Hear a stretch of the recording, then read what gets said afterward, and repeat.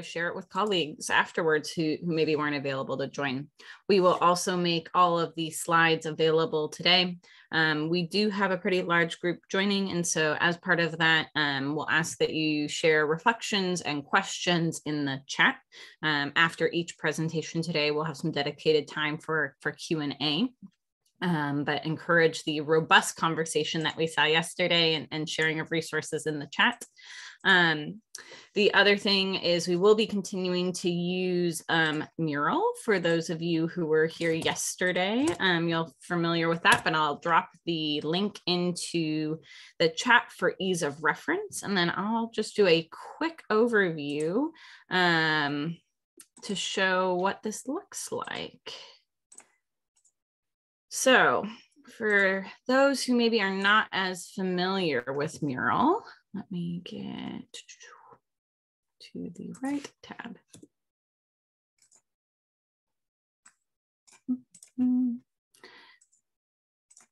Mural is in essence a virtual whiteboard, trying to give us that opportunity to engage as if we were all in a room doing fabulous brainstorming together, but instead we're going to do fabulous brainstorming virtually.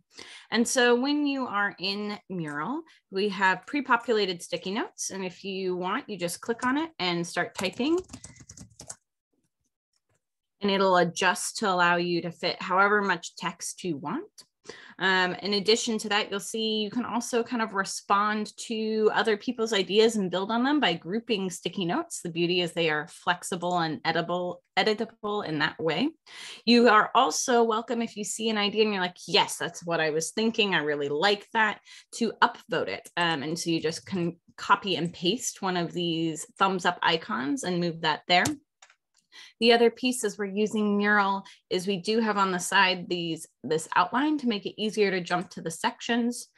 So you will see that across this board, we have first, what are some of the barriers that get in the way to addressing PCBs? And we've broken those out by a couple of topics. So from monitoring and source identification to funding and scaling solutions to technology, understanding the impact on human and wildlife, regulatory and management tools, as well as other. And so we want to understand both what's getting in the way for these, but also some of the solutions that you're really excited about when it comes to all of those. And then we also have a place to capture some additional tools and analyses and resources that would be helpful as we move forward with this potential collaboration. So again, this will be open for a week after today to continue, give everybody some time to continue to reflect. And in prompts may be inspired by the presentations, but it also may be inspired by your day-to-day work. The goal is to have collective insights here to help shape collaborations and opportunities to improve the tools for all of us. And so if you have questions on this or on anything related to Zoom technology, please feel free to reach out to Katrina or myself in Zoom. We're tagged with support to make it easy to find us. But with that, I am going to hand it back to Will to kick things off for this morning. And I will also drop in the chat the link one more time for ease of access. Great. Thanks, Marielle. I'm Will Hobbs. I'm with Washington State Department of Ecology, one of the co-conspirators on this symposium. Andy, did you want to share the intro slides, or do you want me to bring them up? Sorry, should have organized that beforehand. Are you not seeing them? Did I mess up my screen share? I'm not seeing them, no. I think I stole the screen share from you. There you go.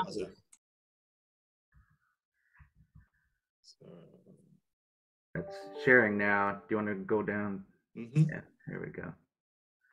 So let's just, so we've got a full day today. So this is day 2. We had a great day yesterday. 3 great talks from the Puget Sound region of Washington, Spokane River in Washington State, also in the Great Lakes region. We have an equally packed day today. So 3 more talks. Greg Allen's going to lead off with a talk on Chesapeake Bay. John Cargill is going to cover some of the activities in Delaware, the Delaware River. And then Natalie Burgo and Dave Dickerson are going to talk about New Bedford Harbor. Again, we've only got a short break in there, like yesterday. So hopefully you'll stay with us. And then we're going to provide some time at the end of the day just for some closing remarks and reflections, open it up to speakers and others. And then, we're just going to continue people, I think, to use that mural board that Marielle just demonstrated.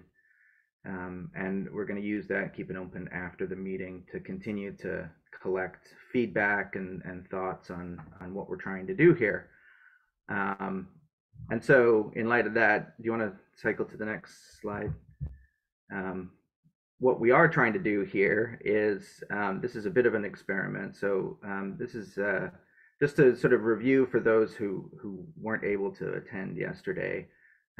Thought we'd just spend some time going over the objectives and background of this. So this symposium grew out of the meeting of two working groups dealing with toxics in the regions, thinking about the fact that a lot of estuaries and rivers have contaminant problems, and perhaps there's room here for us to start sharing some of our experiences and thoughts cross-regionally. So the whole premise of putting this together is to see if there's utility in sharing information on our programs and projects and best practices, which would hopefully lead to improving the effectiveness by which we tackle some of these contaminant issues. So the focus is really on trying to share some practical advice, be it from the monitoring perspective or regulatory frameworks, cleanup, whatever those aspects might be. So one of the first objectives for carrying out this symposium is really just to share some background across these geographies. So today we're dealing with sites solely on the East Coast. Next slide, Andy. Our second objective then is to really seek some feedback from everybody that's attending and tell us whether this was a useful exercise and whether we should think about carrying this forward and perhaps what that might look like if we move forward. So, is replicating something like this the most useful use of our time, or should we think about doing something else that sort of focuses on discussion groups, existing work groups, perhaps in-person things at work, at conferences or workshops. And if we do continue on, what should we focus on? We've chosen to deal with PCBs for this initial symposium. Is it useful to focus on an aspect of PCB science or cleanup, or should we shift to something else that's perhaps more emerging, like PFAS. So those are just kind of an overview of the main objectives of what we're trying to do with this. Next slide. So being day two, we just thought we'd put up just some initial thoughts of some of the common things we heard yesterday. So we had 3 presentations yesterday, all representing fairly large, multifaceted, multi-layered programs, which is probably pretty common for large regional contaminant programs. We had some pretty different ecosystems that were presented, but yet we were seeing some monotonic declines in some of the PCB levels, perhaps decreasing and perhaps showing decreasing rates of decline. In the case of the Great Lakes, we saw some remediation hotspots that could be relatively straightforward to clean up. At least that's the impression that was given. Is there's a lot more that goes into that, we know. We were seeing, I think, some presentations on monitoring and source identification that really were showing some nice long-term trends. So, some of the things that they had in common were consistent methods and matrices through time, and those allow you to sort of document changes over time. And so we did have some nice presentations on long-term data sets. Next slide.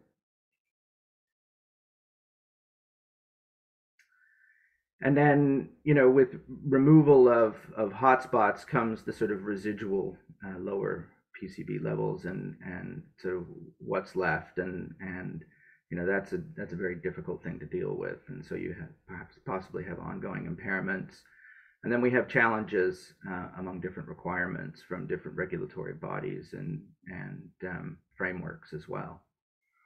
And as a big positive, I think we saw a lot of evidence of agreements and external collaborations that are necessary, along with multiple funding opportunities to sort of pull all of these things together. So these are just some initial thoughts. These are not to summarize everything that we know, and so just some thoughts from day one. I'm really looking forward to hearing from the three regions from the East Coast, so we can have a more holistic sort of shared experience here with PCBs. I think that's about it. That's all about all I wanted to cover for the intro remarks. We're not quite at 9:15. I feel like we should wait until 9:15, Greg, in case somebody wants to jump on right on the mark. So maybe I'll just sort of reiterate too. So please use that mural board that we've set up. If there are any clarifying questions, please put them in the chat during the talk, and the moderators will do their best to distill some relevant questions at the end of the talk with time that's remaining.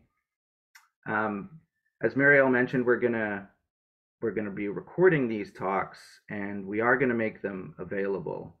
And so with the mural board open for about a week after this symposium, you're going to have some time to maybe go back and review some of those recordings and perhaps synthesize some thoughts, and we would appreciate that because we've got a lot of experience in the participant list from today and yesterday. Anything else to add, Greg or Andy or anybody else on what we're trying to do here?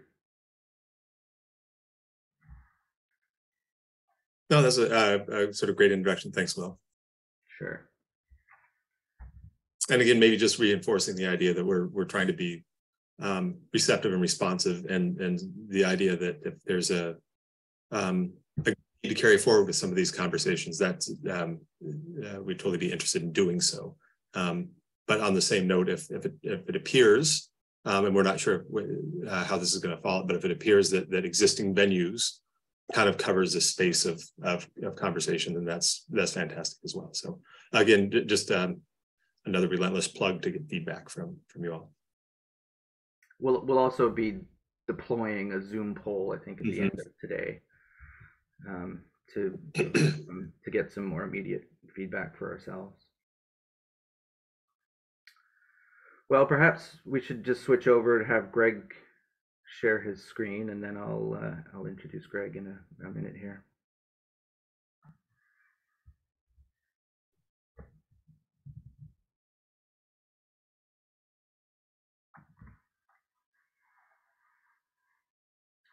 That looks great.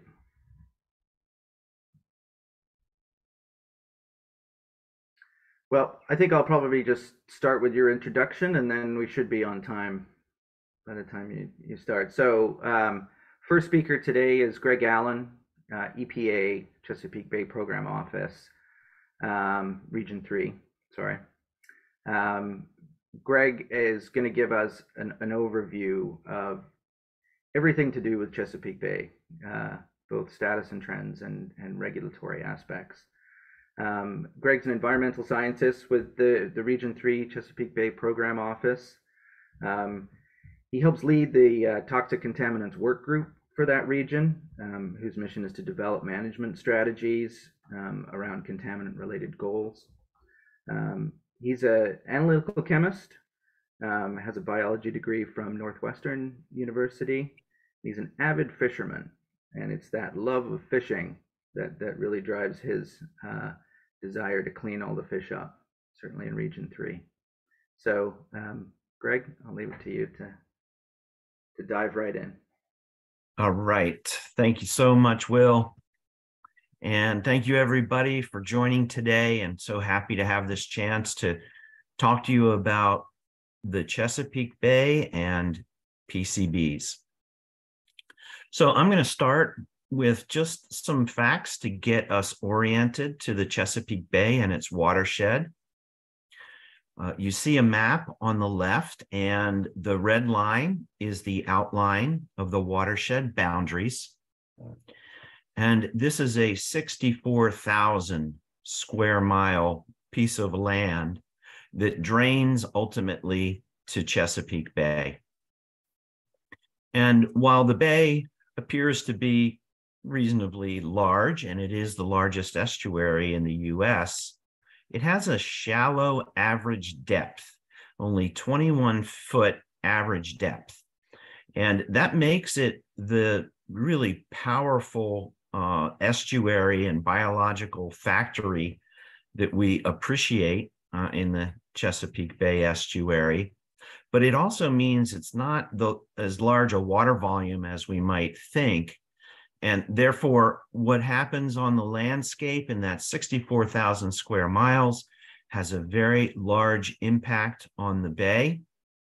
And it makes for a high land to water ratio. In fact, to our knowledge, it's the highest land to water ratio of any estuary in the world.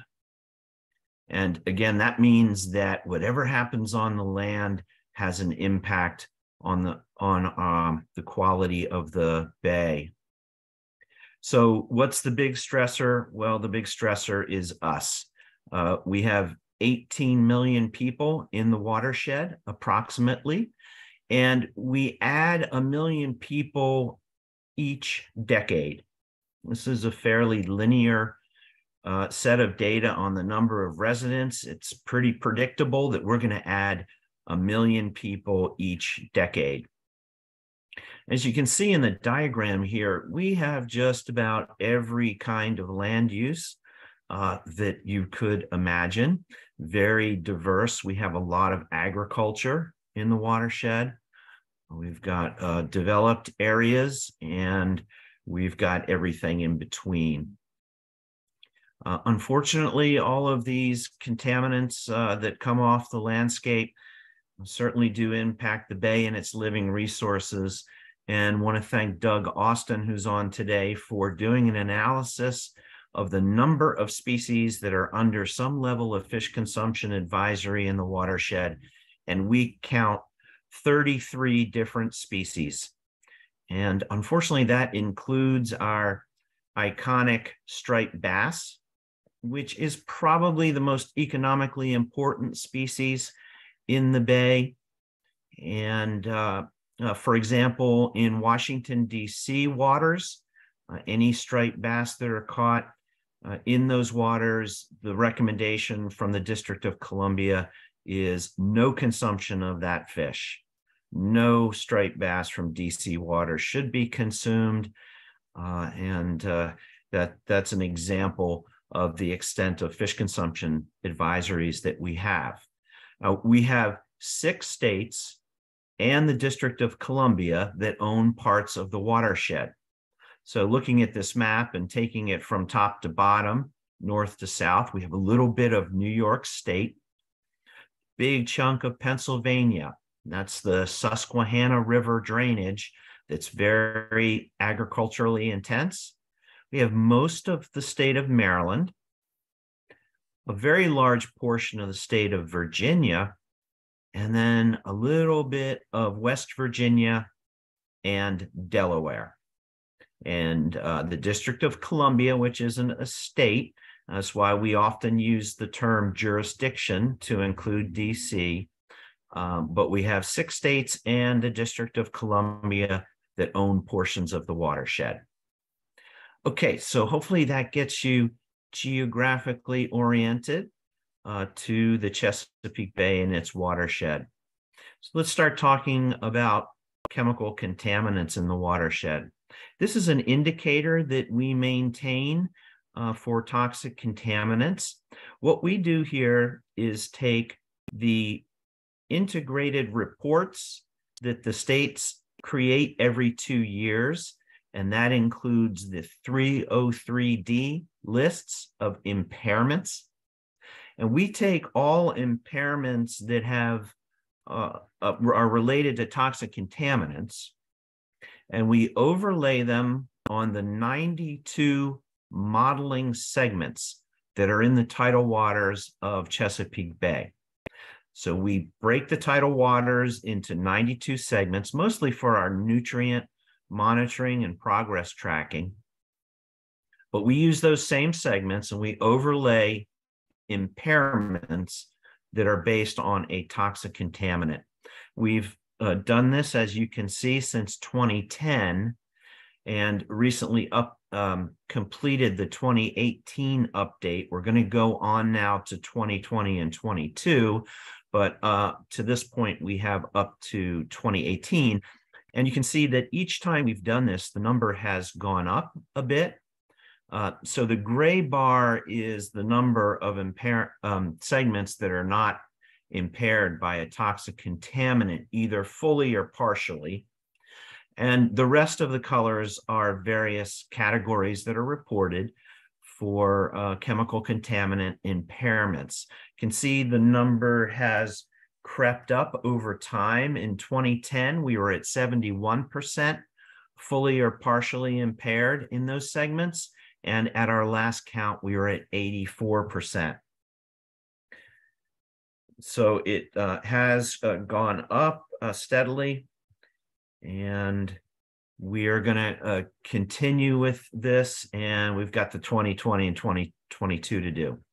As you can also see, most of the categories of listed impairment include PCBs.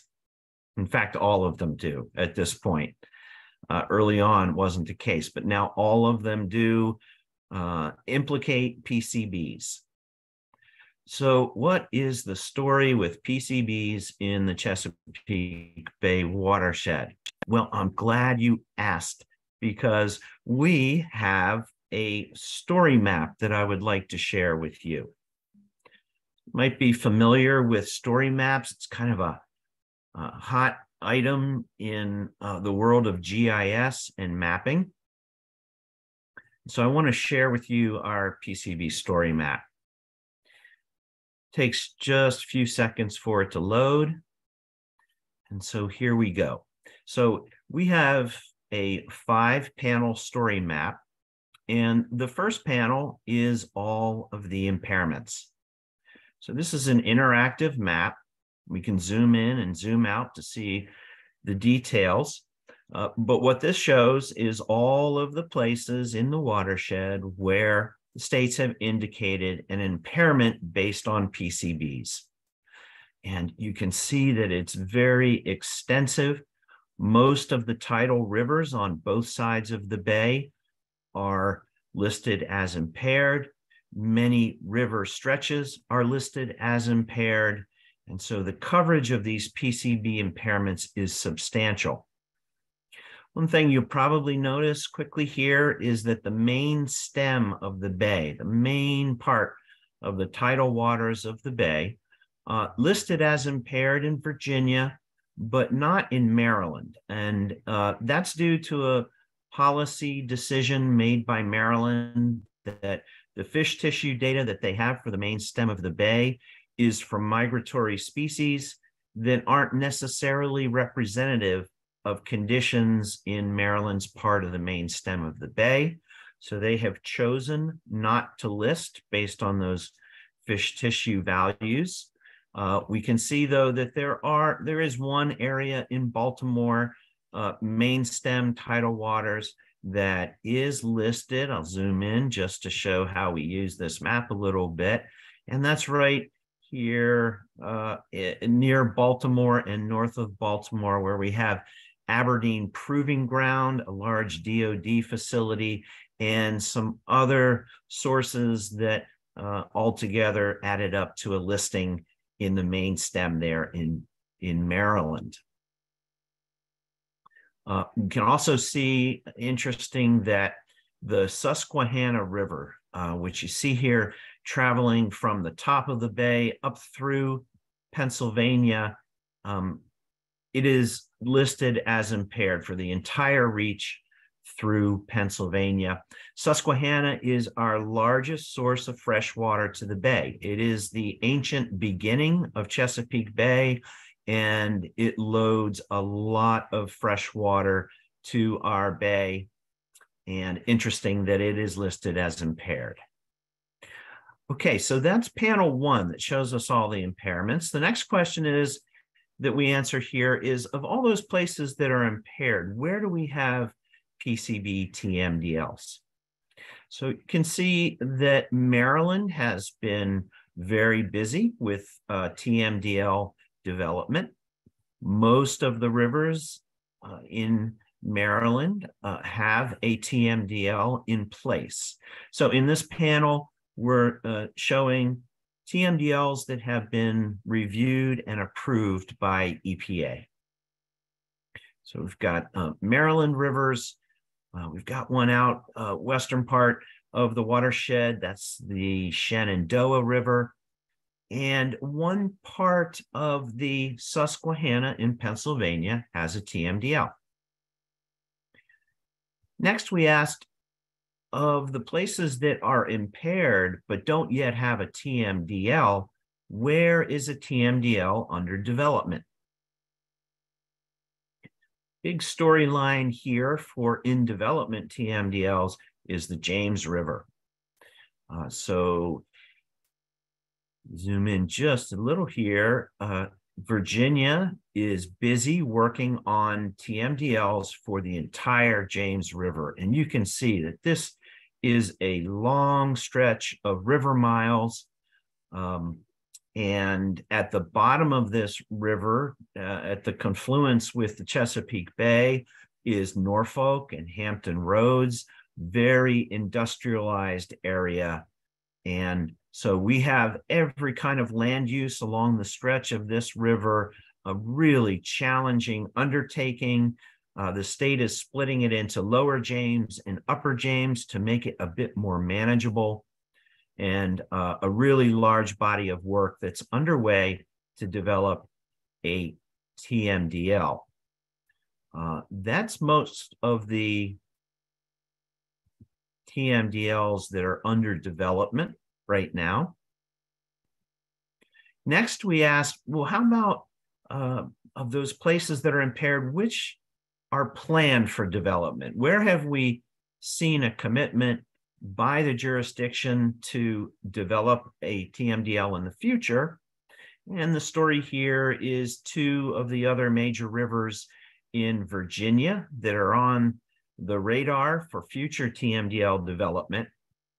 And when all of that is added together, and when those are completed, we will see a very substantial coverage of in-place TMDLs across the tidal area of the Chesapeake Bay and the tidal rivers, and in other parts of the watershed as well. So lots of impairments, lots of TMDLs in place, and some very big ones that are under development right now.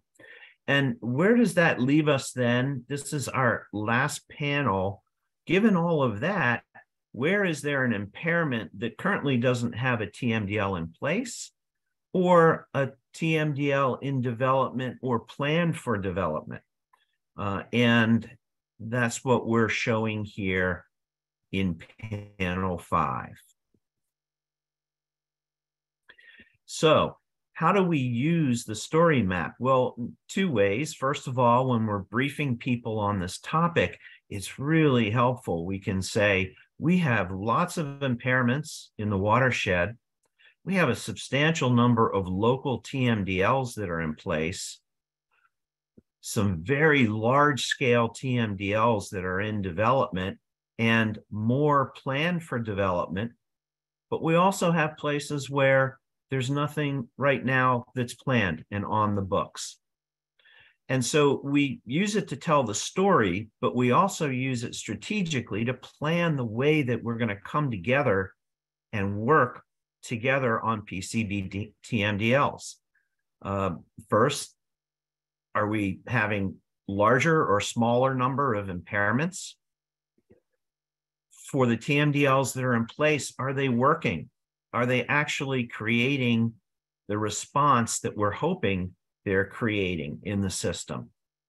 As we're developing, what have we learned? What can we share? Times like this, when we come together with other programs to try to make sure that the new TMDLs are as smart as they possibly can be. Same for the ones that are on the radar. And then finally, why are we not moving forward or planning to do something with these other areas? There might be a valid reason. It might also be a capacity issue. How can we come together to understand any reasons why we're not going to get going on a TMDL in these places pretty soon? So that's the way this story map helps us tell our story and talk about our strategic plan. And this was just recently updated. So you all are seeing for the first time here the 2022 update of the story map.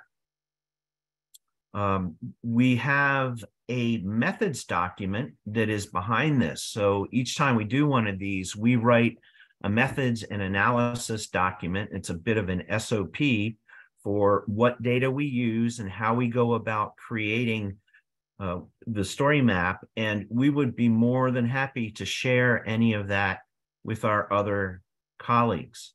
If you're interested in creating a story map and you think that we could possibly help you get there more quickly, be glad to talk to you about our experience with creating and using this map.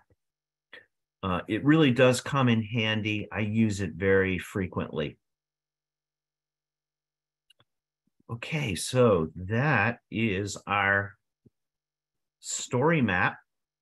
And what I'm going to do for much of the rest of the time that I have is run through some highlights that I got from each of our jurisdictions. Actually, what I'm going to talk to today is Virginia, Maryland, DC, and in a little bit, you're going to hear lots of details from Delaware. Of course, we value everything that's happening in Pennsylvania, West Virginia. And so we'd be really happy to talk about that at a future meeting.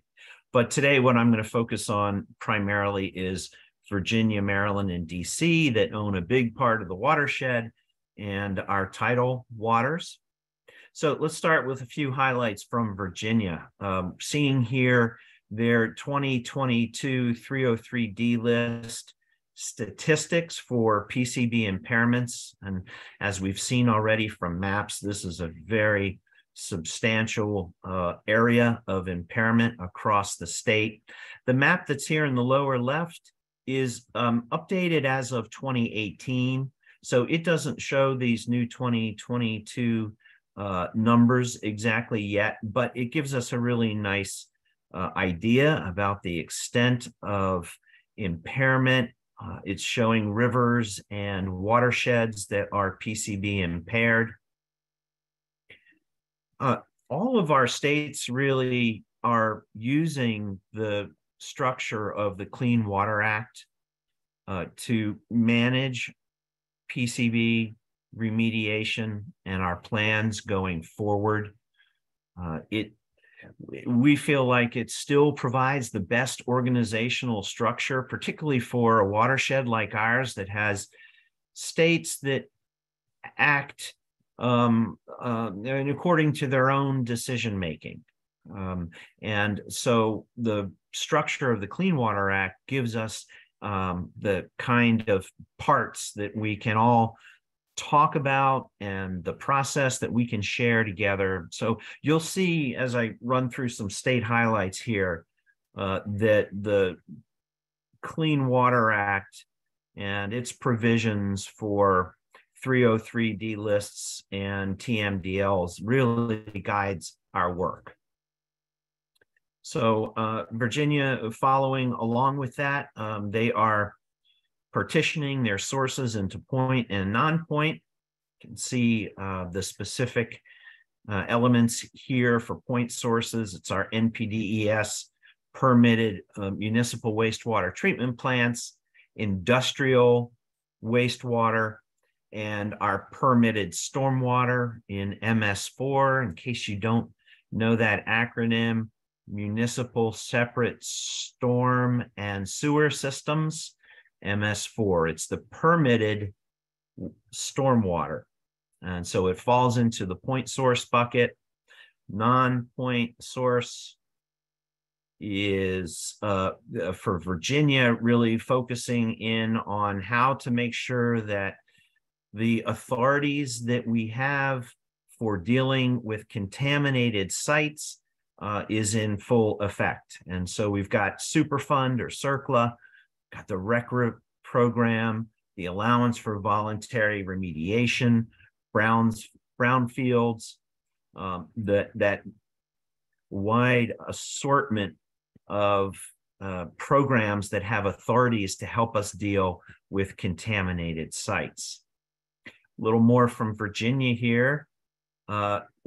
Virginia moved out pretty early, to my knowledge, in our watershed with making sure that we were getting method 1668 data for places like stormwater, all helping us identify sources within things like permitted stormwater outfalls. And so they've been requiring some 1668 level monitoring for quite a while. And Virginia is relying heavily as we go forward on the pollution minimization plans. So as they finish these TMDLs and get them in place, there will be requirements for PMPs. And that's going to be a place where, as I had said before, we can really hope to see all the best thinking about what we know works and doesn't work as well with regard to reducing PCBs. And we're going to see those in the future pollution minimization plans.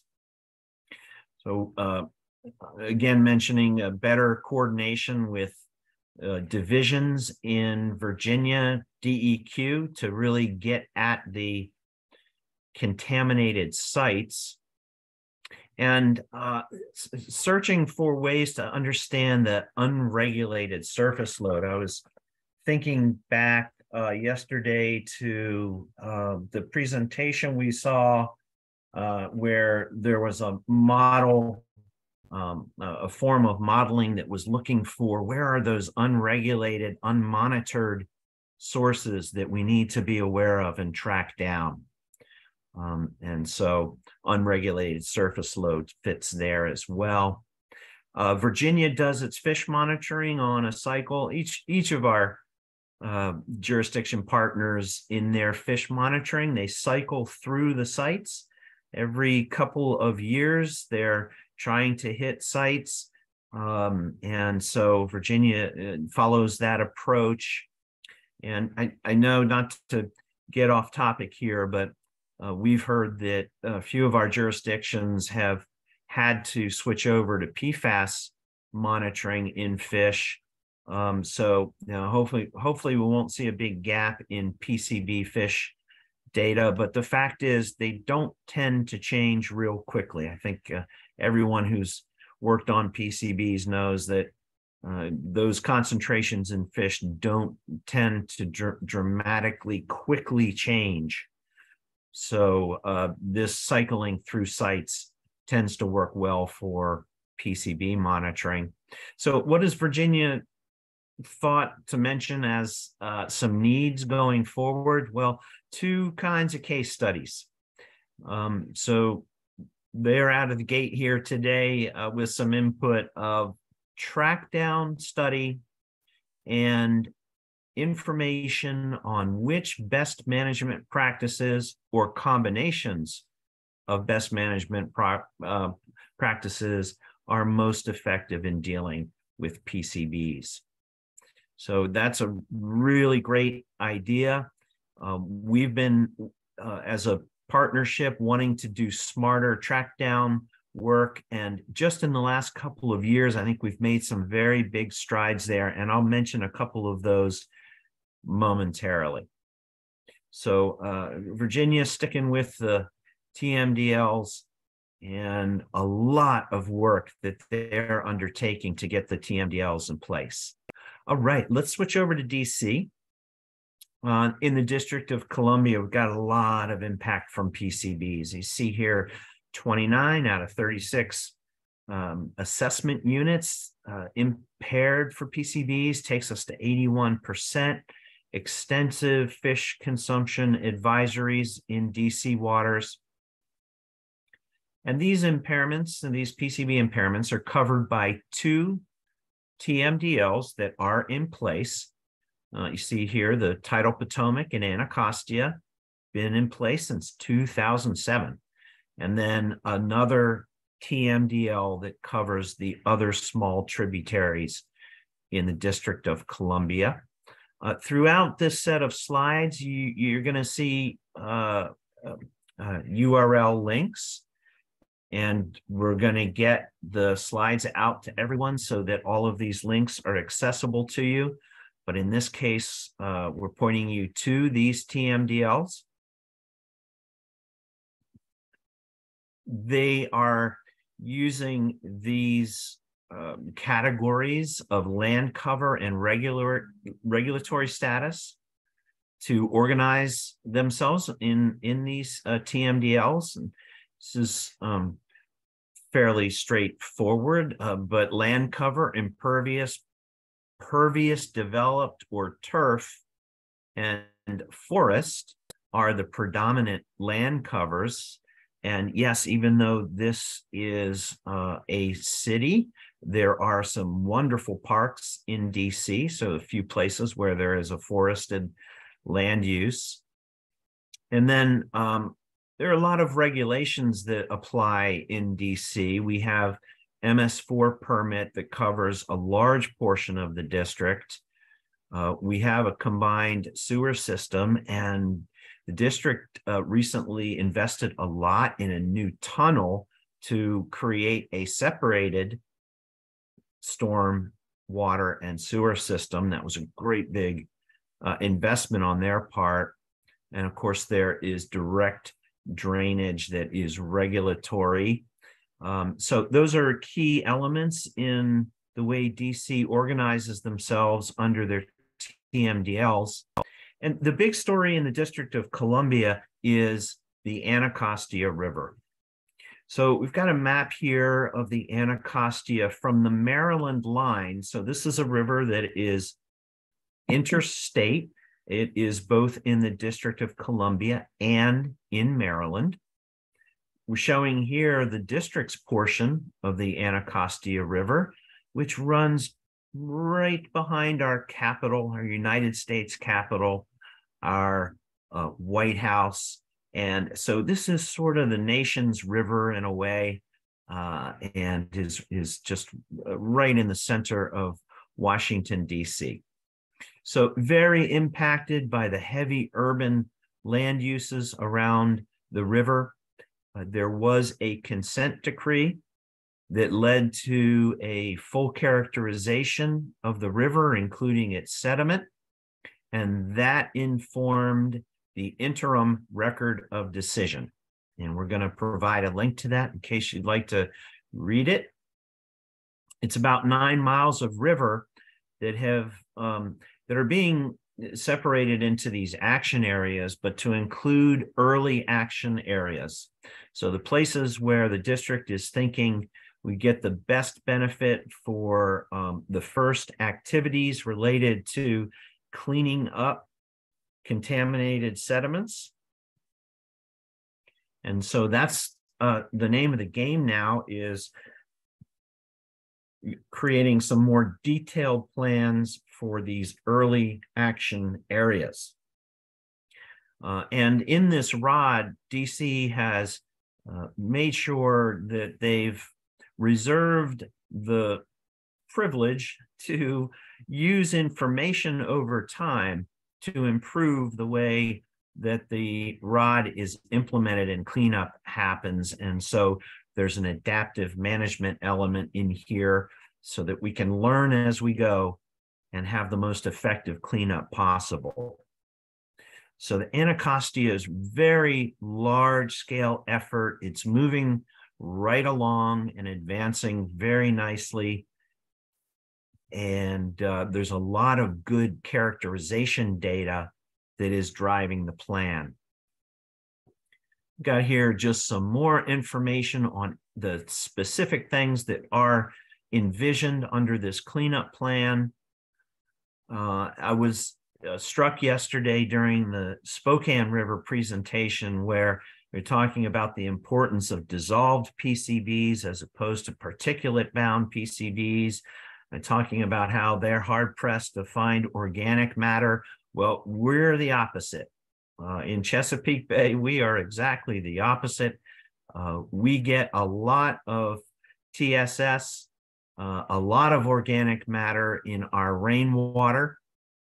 And so DC is envisioning some management practices here really intended on capturing solids and thereby holding back a lot of PCBs, because as we know, PCBs would rather be associated with solids with carbon in them than in the water column.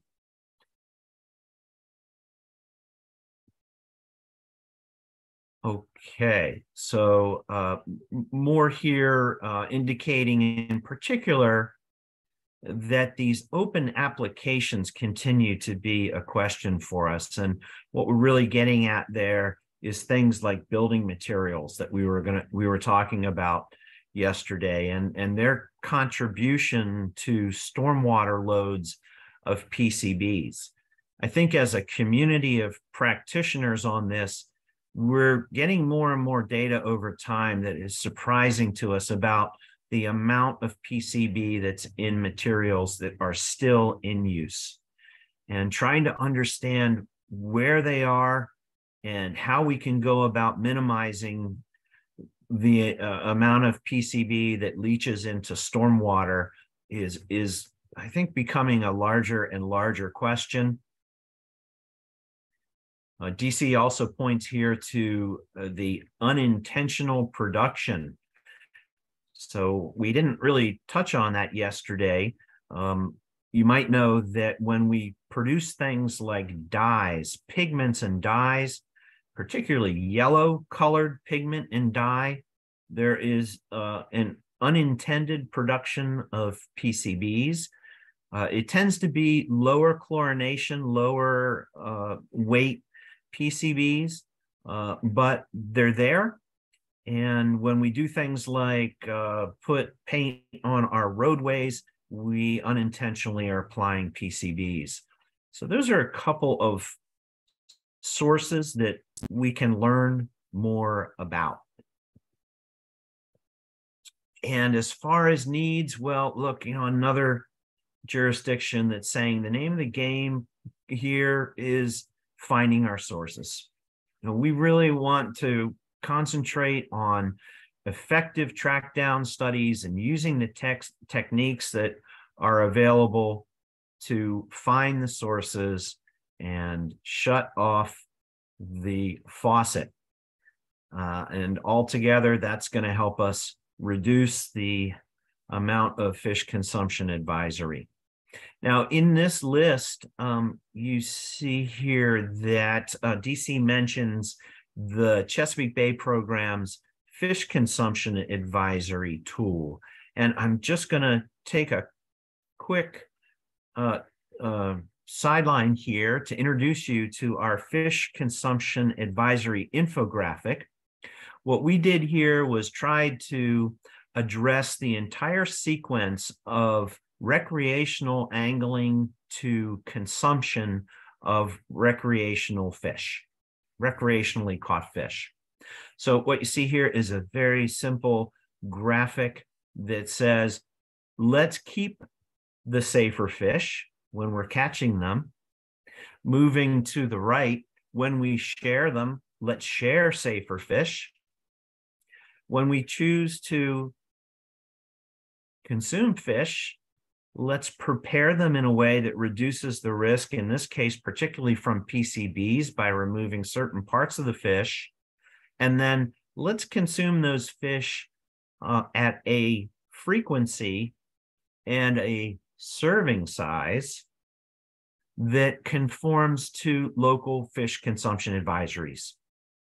So this was developed under a contract with Tetra Tech, and we were really careful to have lots of elements in here that I don't have time to point all of them out to you. But what we wanted to do was use this across the watershed and the partnership to raise awareness about PCBs in fish, but also ways to make sure that we have fish in our diets, but we're following and being mindful of fish consumption advisories. The URL that's on this slide links over to all of the outputs from this project. So all of the parts of this are available in English and in Spanish. And there are places, for example, on the bottom banner here, where a local jurisdiction can add in a link to local fish consumption advisories. So this can be customized. So we'd be really glad to share this with any other watershed that might be interested or talk to you more about how we did that. Okay, let's hop over to Maryland real quick. Lots of fish consumption advisories in Maryland. And Maryland, as we saw from our story map, has done an amazing work in this area. Been working on these TMDLs since 2007. You can see here really a kind of text recap of what we saw in our story map. Lots of impairments. A couple places that have been delisted over the time that they've been looking at this data, gone from category 5, which requires a TMDL, down to 2, based on fish tissue that will not require a TMDL. So a couple places that have improved, and lots of ongoing activity. Several big scale TMDLs in the Susquehanna drainage, for example. We have a big dam on the Susquehanna, and behind that dam is decades of sediment that has accumulated, and some questions around PCBs in those sediments and that pool having its own TMDL. Our states, most of them give us these wonderful maps of their impairments. This is the same kind of information, of course, that was on our story map, but here it's broken down to the individual categories that are used for 303D reporting and in our Clean Water Act programs. So that's a pretty neat way that they present the data, and just wanted to show that and see if maybe others would want to emulate that. As far as some of the essentials here, there is a model that has been developed in Maryland for its TMDLs. We've done this cooperatively, MDE and VIMS, the Virginia Institute of Marine Science. And so this is a case where we do have models that support the TMDLs. And that's interesting. It's one area that we're wondering if we can collaborate more effectively on. Each jurisdiction in this case has its own approach to modeling. Is there a way to harmonize those? Is there any interest in that? And I want to be sure I mention that you saw on that previous slide a strong connection to MS4, where there is a controllable source of PCBs. And so Maryland just recently released this guidance that is very specific instructions for their MS4 permittees for what's expected as far as identifying sources of PCBs and then making plans to remediate them. So this link, this is a fairly brand new document, and it's very well done. It basically lays out a sequence of steps for track down studies that is really informative. And so if you're looking for help on that front, recommend that you check out this brand new guidance document from Maryland. As far as needs, well, here's a few other common needs. We all need more affordable PCB analytical methods. 1668 is wonderful in terms of its sensitivity, but it's really expensive. That's the high-res mass spec method that we've been primarily relying on. There is some hope, though, that there'll be another method that will get us the kinds of sensitivity that we need without it being high-res mass spec. And that might be a place that this initiative we've got across our different watersheds can continue to work together. A couple of needs on the science end. So we have a goal in the Chesapeake Bay program around science, specifically for toxic contaminants and PCBs. And this speaks to a couple of our interests. I can mention that a few of our lead researchers, Bertha Kellerup, you see mentioned in the lower left here, looking at how to match up BMPs really effectively with PCB sources. Very interesting work about maximizing the efficiency of BMPs. We also have Upal Ghosh at University of Maryland, Baltimore County, and he has done a lot with carbon to use cetamite and carbon that's used in remediation. We've got a few sites where it has been piloted, and this is adding carbon amendments to bottom sediment to make PCBs not as biologically available, and some very interesting data behind that that shows it's quite effective and reducing concentrations in fish. If you're interested in that, let me know. I can make sure that you can connect with Dr. Ghosh at UMBC. Now, we have one more thing I'm mentioning here.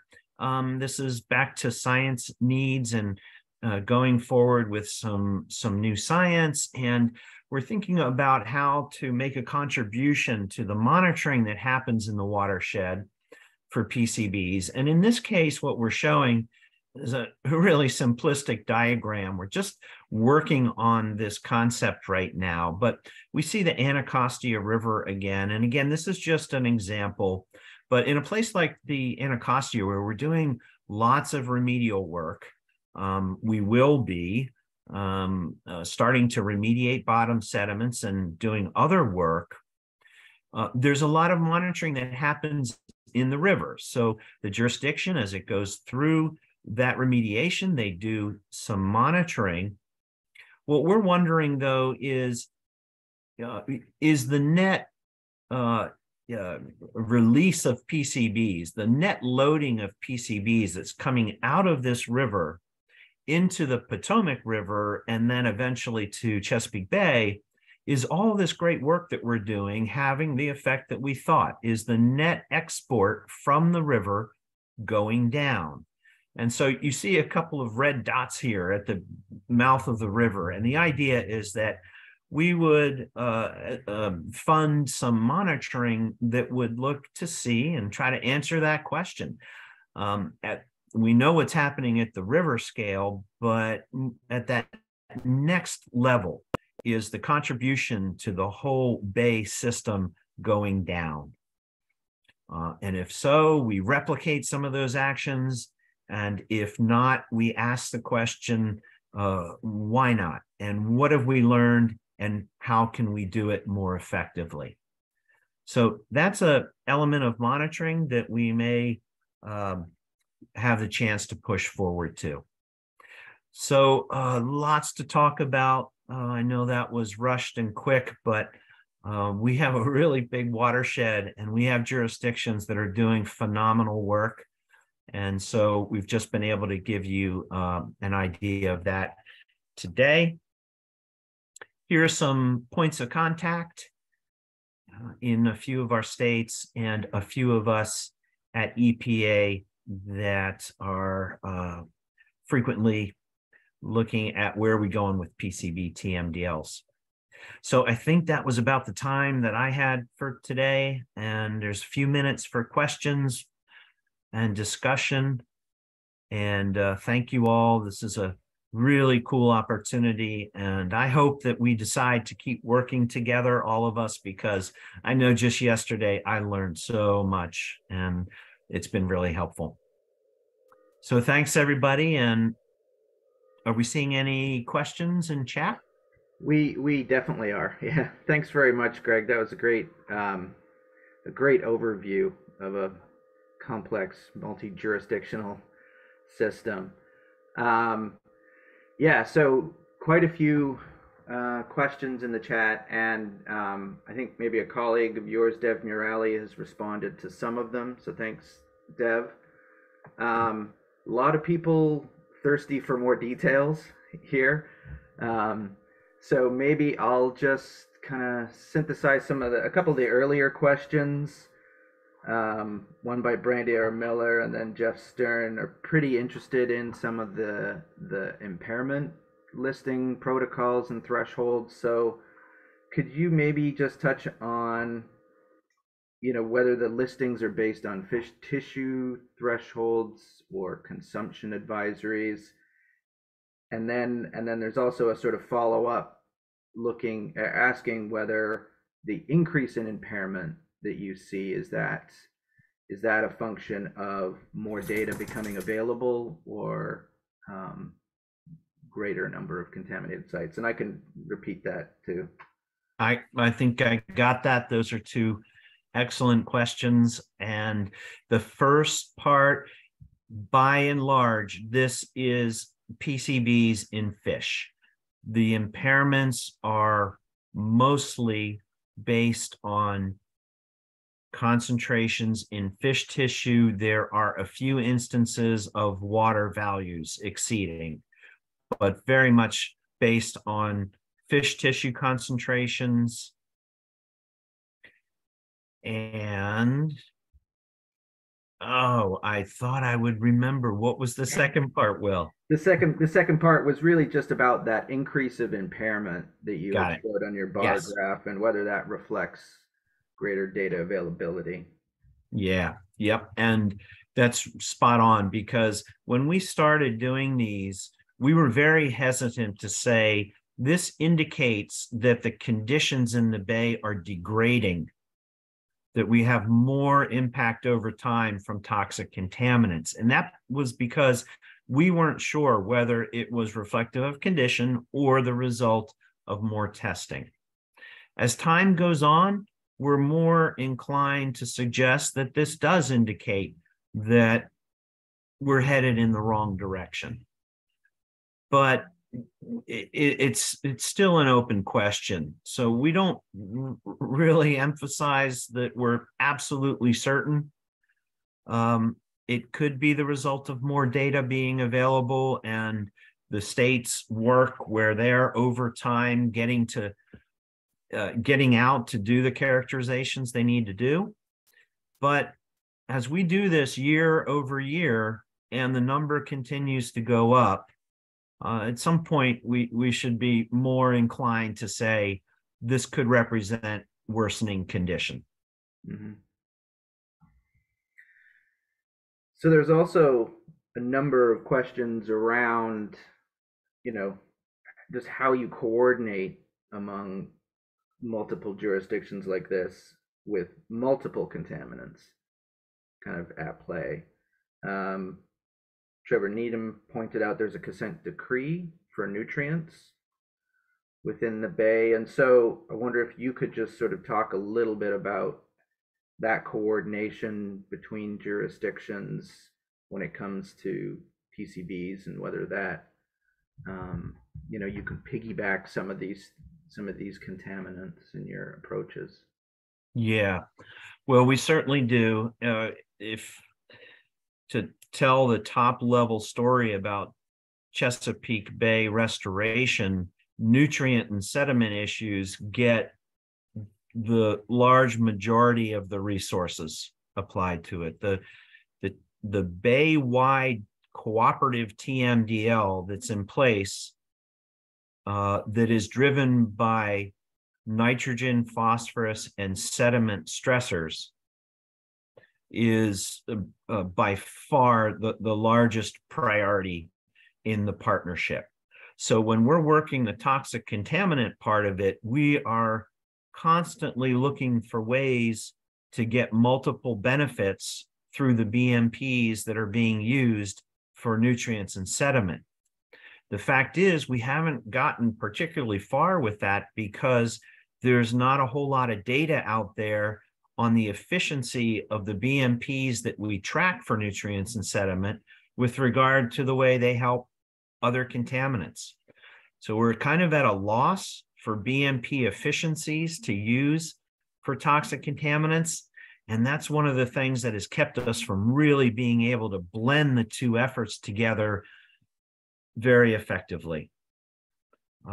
So for nutrients and sediment, historic bay-wide cooperative TMDL. For PCBs, we do not have a bay-wide TMDL. We have all of these local TMDLs.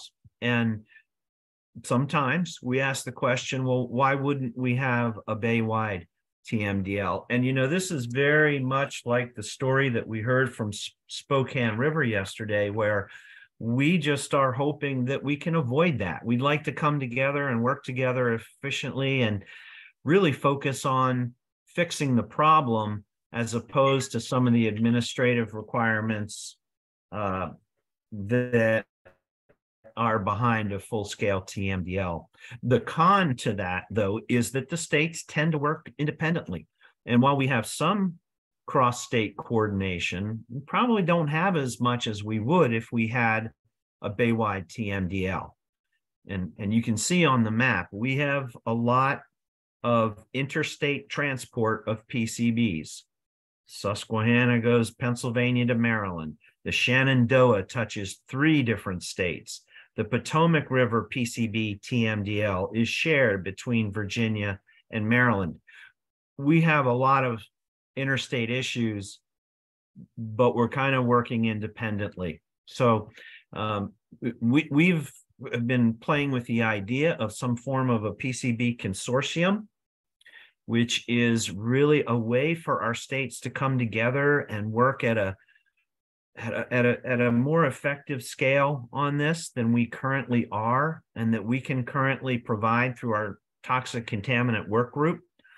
We have felt at times like this issue needs to be raised up out of our work group, and there needs to be something for that cross-state coordination that's more than what we've got going now, but is not a bay-wide TMDL. Yeah. So the states work pretty independently on PCBs, but we have some interaction across. So then maybe to sort of relate those cross-jurisdictional comments back to the earlier comments about listings, are there commonalities in thresholds then among the states where they have similar sort of listing targets and protocols? Similar, but not identical. So the water quality standards that are used for PCBs are not uniform across the watershed. That was one of the triggers that led to the Bay-wide nutrient and sediment TMDL, was harmonizing water quality standards that later led to Bay-wide allocations of nutrient and sediment pollutants. But anyway, no, there's not a unified set of standards and criteria and action levels across the states. Okay. So looking back at the chat, there are some people sort of wondering about those details. Are there, when in the presentation that you're going to post with some of those links that you had contained in there, is there the ability to sort of find those sort of details with listing thresholds and the individual TMDL documents? Maybe eventually, but it would be a bit of a hunt. What we might do is take an action item to create a table. We've done some of this in the past, but I don't think it's been updated for a while. But a table that shows by jurisdiction the different criteria and thresholds that are used for fish consumption advisory, which triggers a listing, and then any other water quality or sediment quality criteria. Be neat to have that all in one place for our watershed. And I don't think we have that at the moment, but maybe that would be a good follow-up that we could share back with everyone. Yeah, it does seem like there's a lot of people thirsty for those sort of details. So just to remind people, we will be posting the presentation so they're available, which will then give you access to some of those links. I noted that Marielle had posted a couple of links. We posted the link to the PCB story map in the chat. Marielle's posted a link to the Maryland MS4 guidance document. Awesome. Great. I don't know. So I think we're kind of winding down on time here, but perhaps, Greg, you could take a scroll through the chat for other unanswered questions, and maybe put some of those links in if you have the time today. Sure, be glad to. What time are we at? We got a couple more minutes. Let's see here.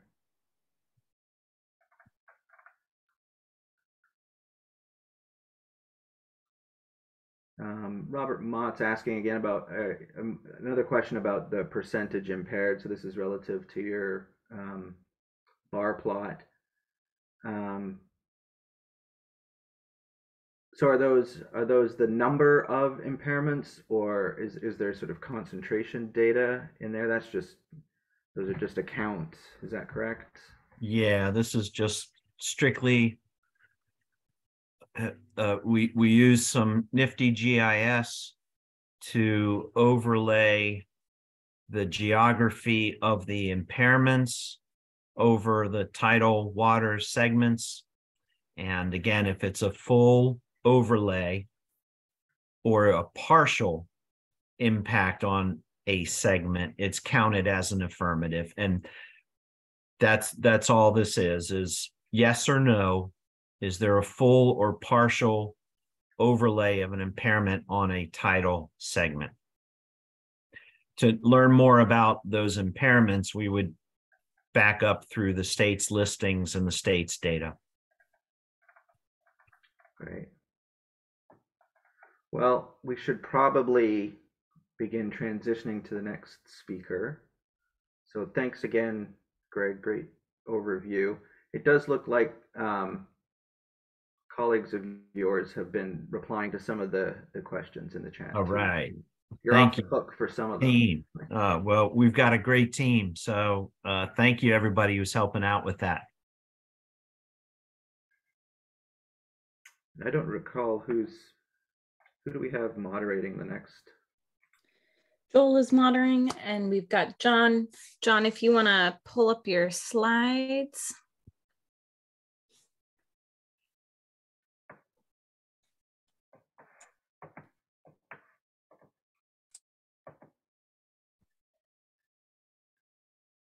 John, are you ready to go? Looks like you are.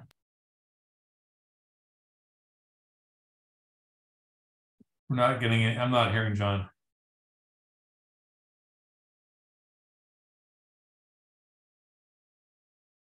Sorry about that. I unmuted or I couldn't find the unmute. I'm going to share again here and then we'll get rolling. There's 30 ways to go wrong doing this, and we all That's right. Find all 30 of them usually. So, okay. Just confirm you can see my slides again. Yep, everything's looking good and we can hear you. So all right, fantastic. Well, first, I want to say thank you for the opportunity to talk about the Delaware River and what we're doing here in Delaware. I feel like we have a lot of, maybe I can close some of the gaps in some of the discussions that were brought up a few minutes ago, or that have been brought up already this morning, because we do have some interesting things going on here in the Delaware River Basin. What I'd like to focus on today is just some basic information on the Delaware River, like others have done. And then I want to talk about the Delaware River Basin Commission and our PCB TMDLs for the Delaware River. And then I think I'm going to spend about half of my time on Delaware's approach to help and accelerate some of our PCB reductions in the estuary, and then provide a little example if there's some time left over. So first and foremost, let's get ourselves oriented again. Delaware's at the little corner there on the Delmarva Peninsula. You know, Greg just talked about the Chesapeake Bay there on the west side of the peninsula. So I'm going to talk about the Delaware River on the east side of the Delmarva Peninsula there. The Delaware River and Basin, just so kind of factually, is the longest undammed river east of the Mississippi. We've got both tidal and non-tidal environments. Stretches 330 miles, entirely interstate, meaning that on either side of the river, there's a different jurisdiction anywhere you are along the river. Headwaters begin up in upstate New York, and the mouth of the river is located down near Cape May, New Jersey, and Lewis, Delaware, where it drains into the Atlantic. And we've got over 2,000 tributaries, 216 of which are classified as major tributaries. The non-tidal portion stretches about 200 miles from New York to Trenton, New Jersey. And then the tidal portion extends about 133 miles from Trenton down to the mouth. Now, this basin includes 10 main sub-watersheds, and this is a DRBC, Delaware River Basin Commission map that I took from their website that shows those 10 watersheds or sub-watersheds. It extends across 5 physiographic regions, includes 3 states and 1 commonwealth, 42 counties, 868 municipalities. And then here's some statistics about water usage. You know, 13+ million people rely on the Delaware River for their drinking water or for agricultural or industrial use. Almost 6.5 billion gallons of water withdrawn daily from the river. We support 2 of the largest cities in the nation, those being Philadelphia and New York City. 850 million gallons a day is consumed from the river and not returned to the river. And this river does support a tremendous number of jobs and over $20 billion in water-based economy annually. Needless to say, it's important for the region. A very brief pollution history. Sounds very similar to everything else I've heard from other watersheds across the country, but industrialization really played a part in the decline of the river quality. What I gathered from this link that I put on here, an article about the death of the Delaware River, it's really the DO, dissolved oxygen, was so low that aquatic life just couldn't survive at all. By 1964, I found the statistic that about 1 million pounds of non-disinfected waste per day were being just discharged by the sewage treatment plants along the river, as well as some industries. And that also included slaughterhouse waste, oil from refineries, and a lot of chemical companies that found its home along the banks. Sturgeon and shad are 2 of the important species in the Delaware River, among plenty of others, but they all but disappeared at one point in time. Now, in 1961, the governors of Delaware, New Jersey, Pennsylvania, and New York, along with President Kennedy, signed legislation creating the Delaware River Basin Commission. Their charge was to oversee a unified approach, just like we were just talking about, to managing a river system without regard to the political boundaries. And I think things were rather slow at the beginning, but after the Clean Water Act passed in 1972, things started to move forward a little bit, and we've seen noticeable improvement over time, and we continue to put a lot of effort in regionally to continue the improvement of this resource. Now, the Delaware River Basin Commission has several functional responsibilities in the basin, only one of which is water quality. So you can see here, there's plenty of other things that they do. We're going to focus on the water quality aspects a little bit. Now, if you do want to take a tour of the Delaware River Basin, a lot of nice pictures of all the different environments throughout, from the headwaters all the way down to the mouth. I've added a link here for everybody. And then for more information about the Delaware River Basin Commission itself, because there is a lot of information, I've given you a link to their website as well. I'm not going to go into a tremendous amount of detail about DRBC, but instead talk about the things that DRBC does with the basin states that are helping us to improve water quality. So we're here to talk about PCBs. I want to start out just by throwing this slide up here, and it shows the different aquatic life and human health criteria that are in the DRBC regulations. The main focus that I'll put you on here is the human health water quality standard at 16 parts per quadrillion. So 16 picograms per liter drives most of what we do from, the risk components in the basin and in the river. Now I found this, or was provided this awesome map by DRBC the other day, and it's one of the more recent sediment quality monitoring efforts that DRBC themselves conducted. Now they do a lot of ambient river studies, water quality studies throughout, the entire river. This is just one of the studies that was done in 2016 to look at sediment quality related to PCBs. Really, the map says it all. There are plenty of spots that have big red dots. There are plenty of spots that have a little bit smaller orange dots. For reference, I'll just throw out one number.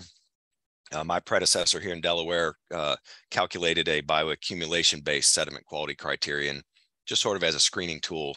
That number's 33.2 parts per billion.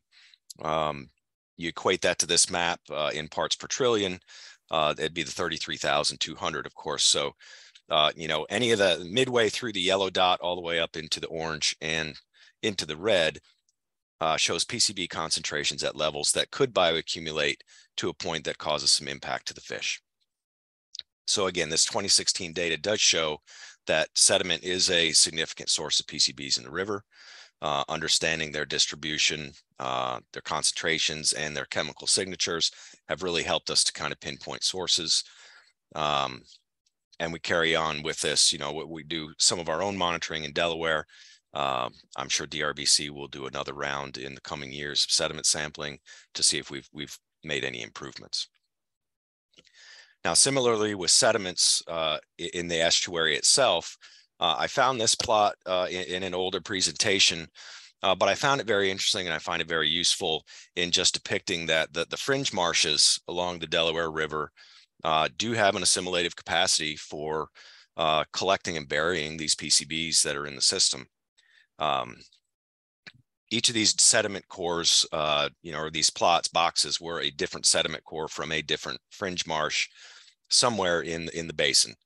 And between the cesium 37 lead 210 dating and the PCB analyses, what these plots show is that we've seen the worst, and concentrations at the surface in the sediments are certainly much better than they are at depth, which is a good thing, but it does also again show that there is a pretty significant repository of PCB laden sediments that are buried in these marshes. So it's just something to keep in mind as we move through sea level rise, we move through other things that we're going to have to consider. There is this inventory of PCBs. Now, from a fish quality standpoint, I searched pretty hard to find good plots that were had a long record. And although some of these end, this one says 2001, I think that last data point might have been 2012. We do have a little bit more data that I haven't added to these plots yet, but the gist of this and the next two plots are that, concentrations in fish over time are going down, but they're still significantly high enough to cause human health impacts. So this is the longest record that I was able to find for white perch in the estuary. I'll explain these zones here in a minute, but these are averaged concentrations across the entire Delaware River, from the top all the way down to the bay. And again, the PCB levels, like I said, are dropping. So, that's good news, right? Our channel catfish, which are tied to the sediment a little bit more, the concentrations are a little bit higher. You see here in the maybe the 1,000 ppb range, but they started much higher than that. And again, the data is improving over time, which means we're doing something. Finally, Greg mentioned striped bass in this area of the country. It certainly is a major species and one that's consumed and fished for quite a lot. This river, or this plot, actually shows two different data sets. Here, the river at the top, that's the upper part of the estuary. I'd say it says zone 5. Again, I'm going to explain the zones in a minute. But this is the upper estuary, kind of where the spawning grounds are for these particular fish. And concentrations have certainly dropped over a couple decades time. The bay samples that we have here were from the lower bay, and shows the same story. They just don't have as many PCBs in the early days as the lower part or the upper part of the river. And from the industrialization standpoint, I'm not surprised by that. So let's shift a little bit to the TMDL. What I really wanted to show with these previous slides is that, we certainly do have a problem. There's no surprise there, but things are improving.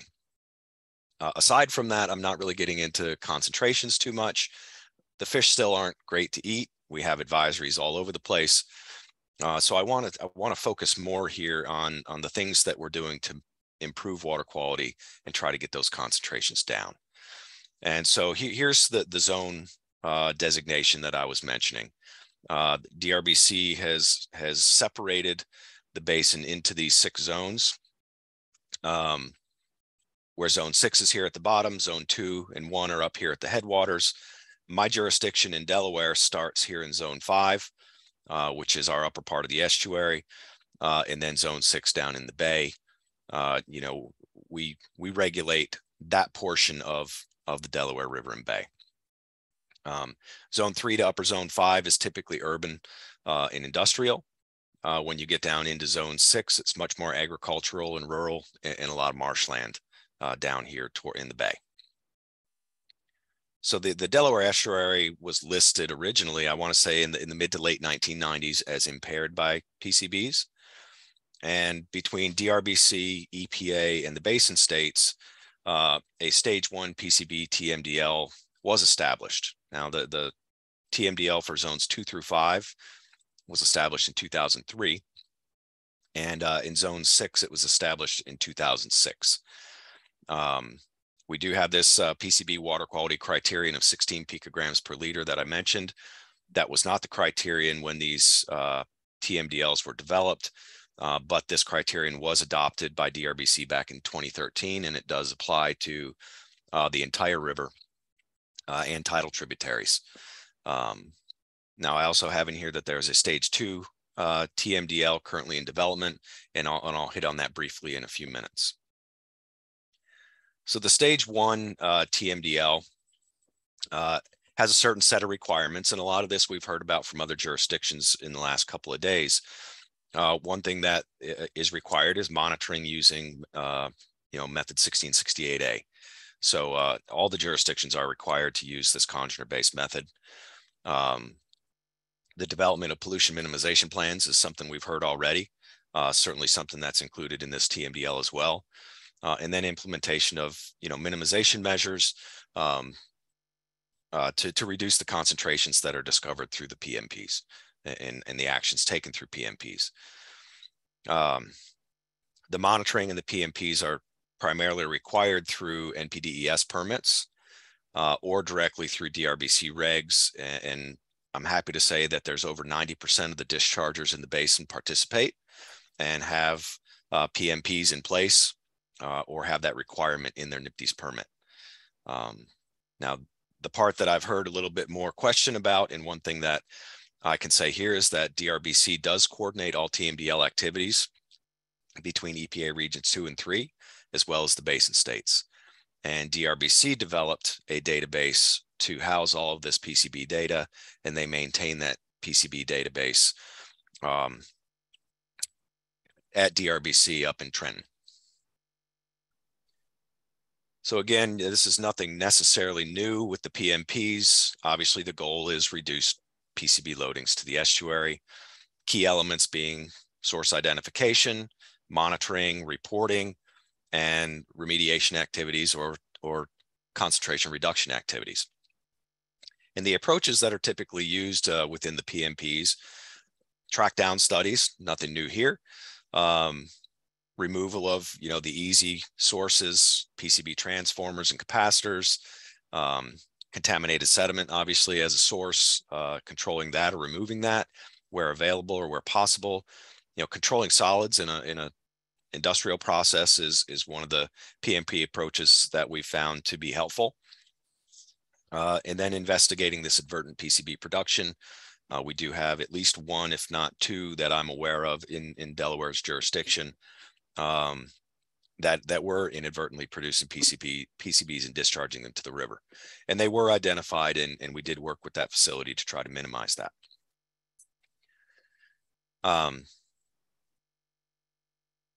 Overall, I'd say that the reductions that we've seen or have been seen in municipal industrial and industrial discharges across the estuary. This particular plot I've added in here is from the city of Wilmington's wastewater treatment plant effluent, and they've had a major reduction since 2005 when they started implementing their PMPs.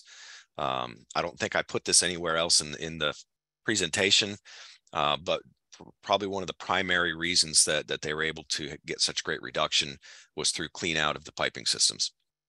And a lot of that residual, PCB laden sludge or sediment that's in their piping networks, continually putting PCBs into the system. So once they did the clean out, major reduction seen there. Again, here it says the 10 largest point sources have reduced loadings by 76% since 2005.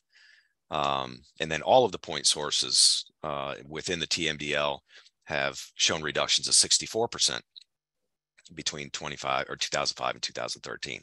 So again, I'd say this is a success, right?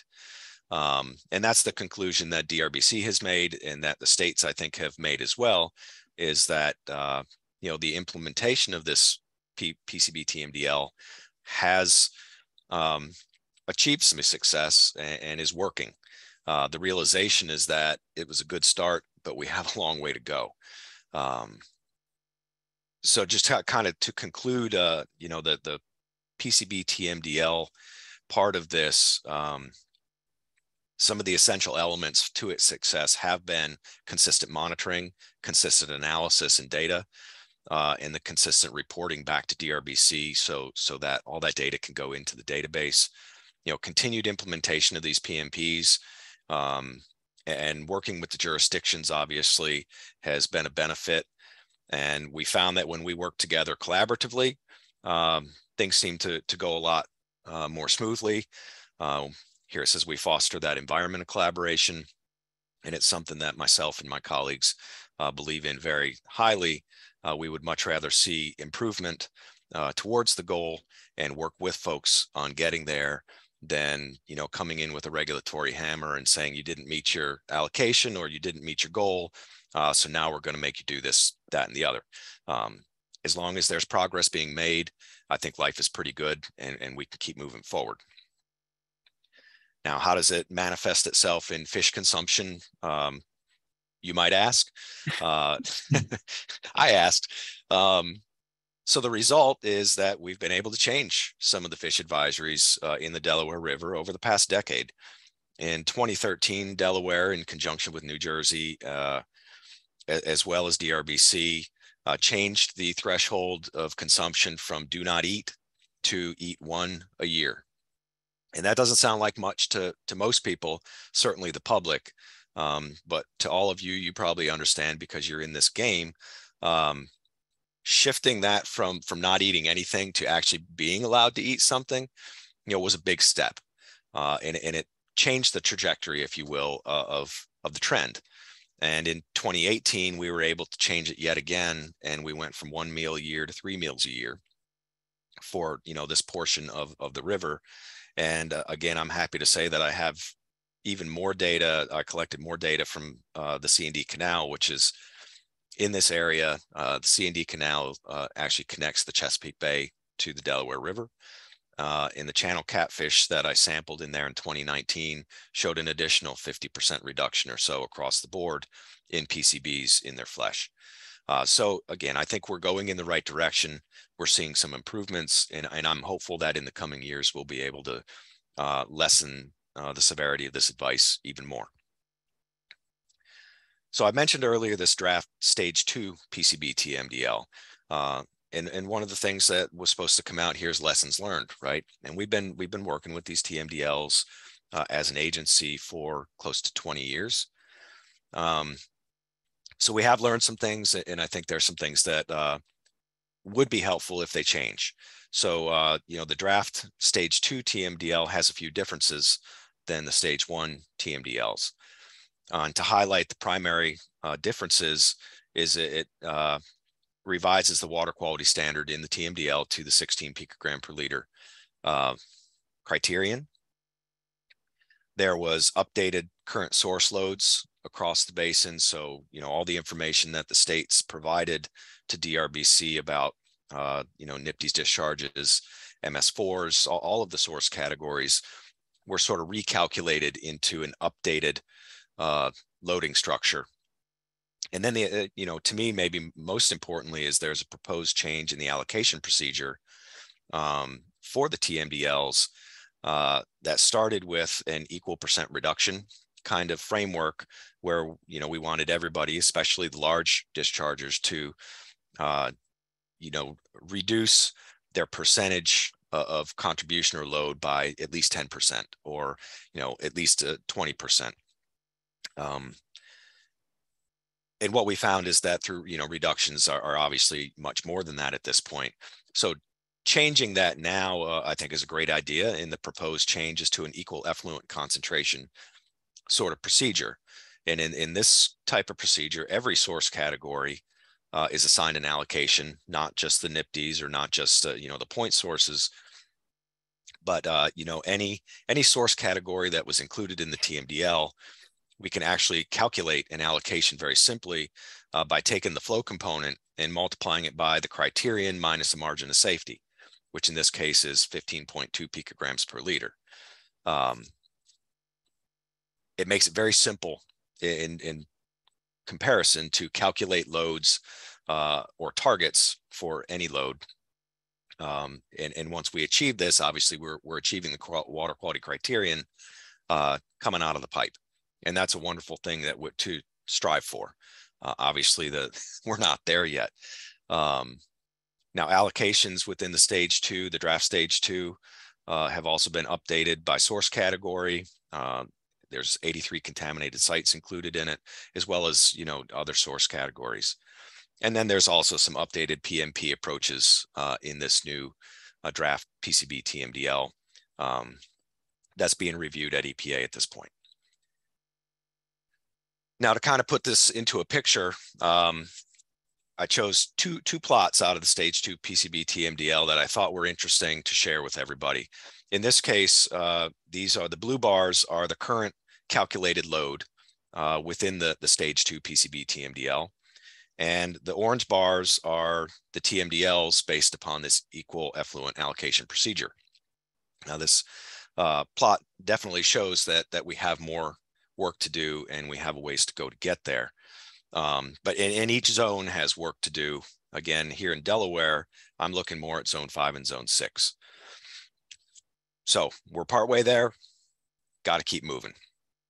Secondarily, this plot shows the source categories and sort of the same structure. The blue bars are the current load, and the yellow bars or orange bars are what the total allocation is per source category. So the most important one I want to show is this one right here, contaminated sites. a lot of load coming in from contaminated sites based upon the data provided, and the allocation is very, very small. And so I take this to, use as my transition, if you will, into something that I'm much more in tune with, and that's what Delaware is doing to help. And we are focusing very heavily on waste sites. Certainly not entirely, but we see this as one of the primary things that we can do to help everything in the estuary itself. So let's talk about DENREC's approach to the problem. Again, keeping in mind that jurisdictionally, we only have a small portion of the Delaware River estuary. But if you look at some of those concentrations in the sediment and in the fish, we have some of the higher source areas or some of the higher concentrations in the sediment. And it's due to some of our, the industry along the river, and it happens to fall within our jurisdiction. All that said, our approach has been a very holistic one. We want to work throughout the watershed, not just in the water body. We're not just on the banks. We're looking at the watershed as a whole. We're trying to be very collaborative. And as I've explained, we're partners in a sense with the RBC and EPA in this. We've all agreed to be part of the solution, and we continue to do our part in that collaborative effort, especially with regard to the TMDL requirements. And then thirdly, I've got here through WATAR, and I'm going to say WATAR a lot in the next bit of slides. That is a program that was put together here in Delaware. I want to say around the 2009 timeframe is when it really started to form. And essentially what the program does is combine the goals of multiple sections in DENREC, DENREC being the Department of Natural Resources and Environmental Control. So it's the agency I work for. But we've combined goals of our remediation section, which is driven by CERCLA and RCRA style cleanup programs and rules, with our watershed assessment and management section, which is the group I work for now, and our surface water discharges section, both of which are driven by Clean Water Act requirements. And most of you, I'm sure, have been around enough to know that CERCLA and RCRA and Clean Water Act are somewhat like oil and water, maybe like PCBs and water. They don't like to play together.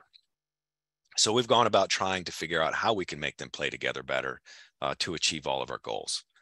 So what is WATAR? WATAR is a watershed approach to toxics assessment and restoration. It is a kind of whole basin management approach. We're looking throughout the entire watershed, focusing on persistent bioaccumulative and toxic compounds, which are risk drivers for fish consumption advisories in the state, primarily PCBs, but also dioxins and furans, chlorinated pesticides, the common list of characters that are driving risk in fish across the country. What we try to do with this program is link the sources and the sinks, and take care of those sources prior to looking at the sink, if you will, and do this in sort of a logical approach, instead of going in and just doing one-off projects here and there. We're really trying to bring it together again holistically. And our major goal and mantra is fishable, swimmable, and potable in the shortest time frame possible. When we started this program, we had a set of objectives. We wanted to first compile toxics data for all media, surface water, sediment, and biota, primarily in our 303D listed water bodies, and then kind of create this clearinghouse of data, which we do in an EQUIS database, which is the Environmental Quality Information System database. Again, sampling in our priority waters, the 303D listed waters. We want to establish TMDLs if necessary, but more importantly, alternatives to TMDLs if we can do that as well. One of the things we really try to do is identify high priority remediation sites. We want to prioritize our resources and spend our money where we're going to get the best benefit. So prioritization is a big key for us in Delaware here. And then internally, we want to facilitate this technology transfer with our staff and kind of incorporate the WATAR culture, if you will, into management decisions. And I'd say we're having some success in that. One of the things that our predecessor in this program or one of our early partners really nailed into our heads as younger staff many years ago is that we should get the highest quality data possible. And so we do that. When we did these comprehensive watershed scale sampling events, these are the parameters that we were analyzing all of our samples for: sediment, water, and fish. I'm just pointing out here that we used EPA method 1668 for all media, with the exception of a few of the sediments. We ran a homolog method, EPA method 680. So how do we use this data? Clearly, we want to document trends, hopefully positive ones, in the fish contamination. We want to improve or justify our listings through the 303D program, and maybe even delistings, right? I've mentioned we want to identify and prioritize targeted cleanups. One of the things we have been able to do with the data sets we collected are to calculate site-specific bioaccumulation factors and biota sediment accumulation factors, which can be useful in assessing certain data.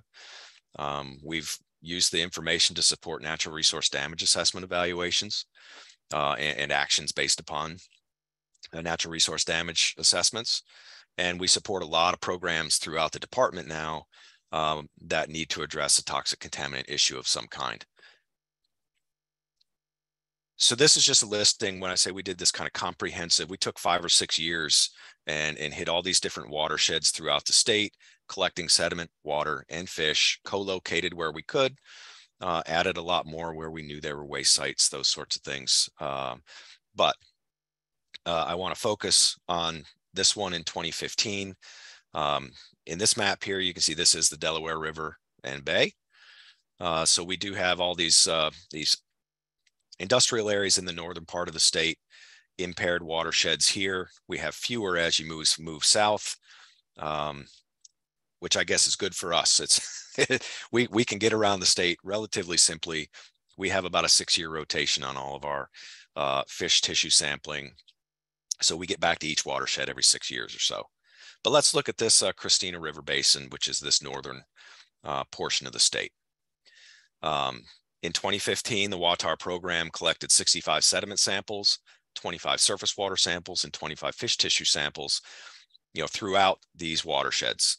Now, this map actually shows the data compared to that bioaccumulation-based sediment quality criterion that I mentioned earlier, that 33.2 parts per billion, and they're just orders of magnitude. So really, I'm going to focus you in on the yellow and the red. If I went back to the sediment map, you would see that one of the large red circles is right here at the mouth of the Christina River, and that's where all of these samples were collected here. Clearly, we have a hot spot. And so we went about trying to talk about what we do about that. And if we can clean up this problem within our jurisdiction, we help the overall quality of the Delaware River. It's all tidal through here, and we're exchanging water every day. So what do? We coordinate among our programs and try to utilize this holistic approach, if you will. And we all have learned at this point that these are our main sources of PCBs, at least what goes into the calculation of a TMDL. And so we've tried to hit on all of those things through the WATAR program. I'm going to throw some highlights up here. We've been working with the city of Wilmington, who has a NPDES permit to discharge their treated wastewater to the Delaware estuary. Through some help with the WATAR program, we developed work plans. They went about sampling, doing the track back studies, and as I showed earlier, they had a 70+% reduction in their discharge up to about 2016, and they have continued to look into their sewer sheds. And this is one of our greatest success stories. I think a tremendous amount of work has been done in identifying and isolating sources of PCBs through that sewer shed kind of facility layout. I'm not going to go into any more detail about those today, but it is one of those things that's ongoing. And as they find sources through the PMP, they're able to, correct some of those sources and take credit in their plans, their minimization plans for doing so. Just a real good project that we've been a part of there. Now, Newcastle County, which is the northern county there in Delaware, as well as the Delaware Department of Transportation, have an MS4 permit, joint MS4 permit. And the WATAR program back in 2014 and 2016 assisted with the development of a sampling and analysis plan design and an approach to look at the data. And again, this is all being done through the PMP and the actions that Newcastle County and DelDOT take. We encourage them to, take credit for the work that they do and report it to DRBC. And here I've again noted that compliance through progress really does solidify the partnerships we have, and we're making progress. A quick example of that, this is the Newcastle County data. I'll draw your attention to this point right here, which is along that Christina River area that we were just highlighting. This is the small sewer shed that exists where this sample was taken at this little yellow dot. It also happens to be in between a major source of PCBs on the left-hand side of that image, which was it was an old metal recycling facility. And then we also had PCB sources on the other side here in this marshy area. There was some Amtrak derived waste right here in this bottom corner. There actually still is a landfill, PCB landfill there, but it's all been controlled. Now, because of all the source control that was done and that we knew about, we were able to request and work with the jurisdictions there to clean these pipes out. And we removed all of the sludge they removed all the sludge that was in those pipes, which was the ongoing source of PCB discharge into this ditch, which just off the screen goes right into the Christina and, very quickly into the Delaware River. So it's just a quick example of how that kind of that track back in the MS4 worked. These are, again, just order of magnitude dots. And in this case, what we compared to was a rainwater background sample. So 357.2 picograms per liter in the rain. We certainly weren't going to target areas that were that concentration, but instead focus on some of the areas that had the higher concentrations, greater than 10 or 1,000 times or 10 or 100 times those background concentrations. Now, another thing that we do is obviously coordinating with our remediation section. They're part of the WATAR team. Now, all these green outlines are regulated sites along this small area of the Christina River. Again, just off the screen here is the Delaware River. So having information about all these regulated sites allowed us to do a very powerful thing. One of the things that we did, and really what started this whole WATAR program, was coordinating on this one particular site. A lot of PCBs, some of this was left in place, but the one jurisdiction said, you can release or let X amount go. We're only going to encapsulate this much. Our watershed program at the time came in and said, hey, if you put that in there, it exceeds all of our criteria. So can we work together here and come up with a better solution? And they did come up with a better solution. And again, that sort of catalyzed this relationship between the remediation section and our watershed assessment program, or watershed assessment and management sections, to say, hey, let's work together and achieve this goal and make sure that the discharge from this waste site does not exceed the criteria out here in the river, or isn't going to, work to impact the resources that we're trying to clean up. And so one of the things that was done at that point in time, that was 2009, we commissioned a study by one of the local consultants. They mined all of our remediation section data and sites, pulled out every PCB hit from any soil sample, from any groundwater sample, and effectively did a loading calculation. And so here's just the covers of these reports. One was in 2009, one was in 2015. And they calculated, using the unified soil loss equation, essentially a load coming off of the contaminated site. And what we were able to do with that then is create a priority list, look at which sites were loading the most. And it didn't have to be perfect science. It really just put everything against each other and allowed us to prioritize. We've used that information to target and make sure that we're cleaning up the sites that are creating the greatest impacts. And I did an update in 2017, kind of revisited the list. And this was in relation to providing information to DRBC for the stage 2 PCB TMDL, we wanted to make sure all of our contaminated site information was correct within the new TMDL.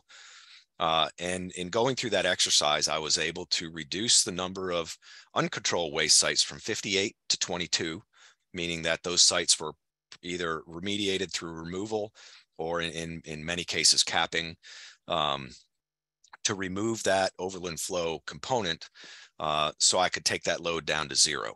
And what I was able to do, with the calculations, was reduce the loads from all of the sites by about 48%. And that was again reflected then in the draft stage 2 PCB TMDL. So it's a lot more accurate within our jurisdiction. Here's our top 10 list, just real quickly to show you that. This was based upon the 2009 assessment of loads. You can see we've crossed out the ones here that have been remediated and no longer have a load. And there are 4 left in our top 10, including the top 3, but they are all Amtrak sites. They're all pretty nasty. The good news is that we have plans in place. We issued a final plan in August of 2020 for the one site. Issued a plan for in February 2022 for the second site. They are contiguous and will be remediated together. It's about a $55 million remediation for Amtrak, and that is moving forward right now in the planning and permitting stages. One of their other yards in the state is number 3 on our list, and we actually have a remedial investigation that's been completed for that site, so we're well on our way. The last one here is going to be capped by 2024. We'll be able to eliminate that, and at that point we'll produce a new top 10 list, excuse me, and start going at it again.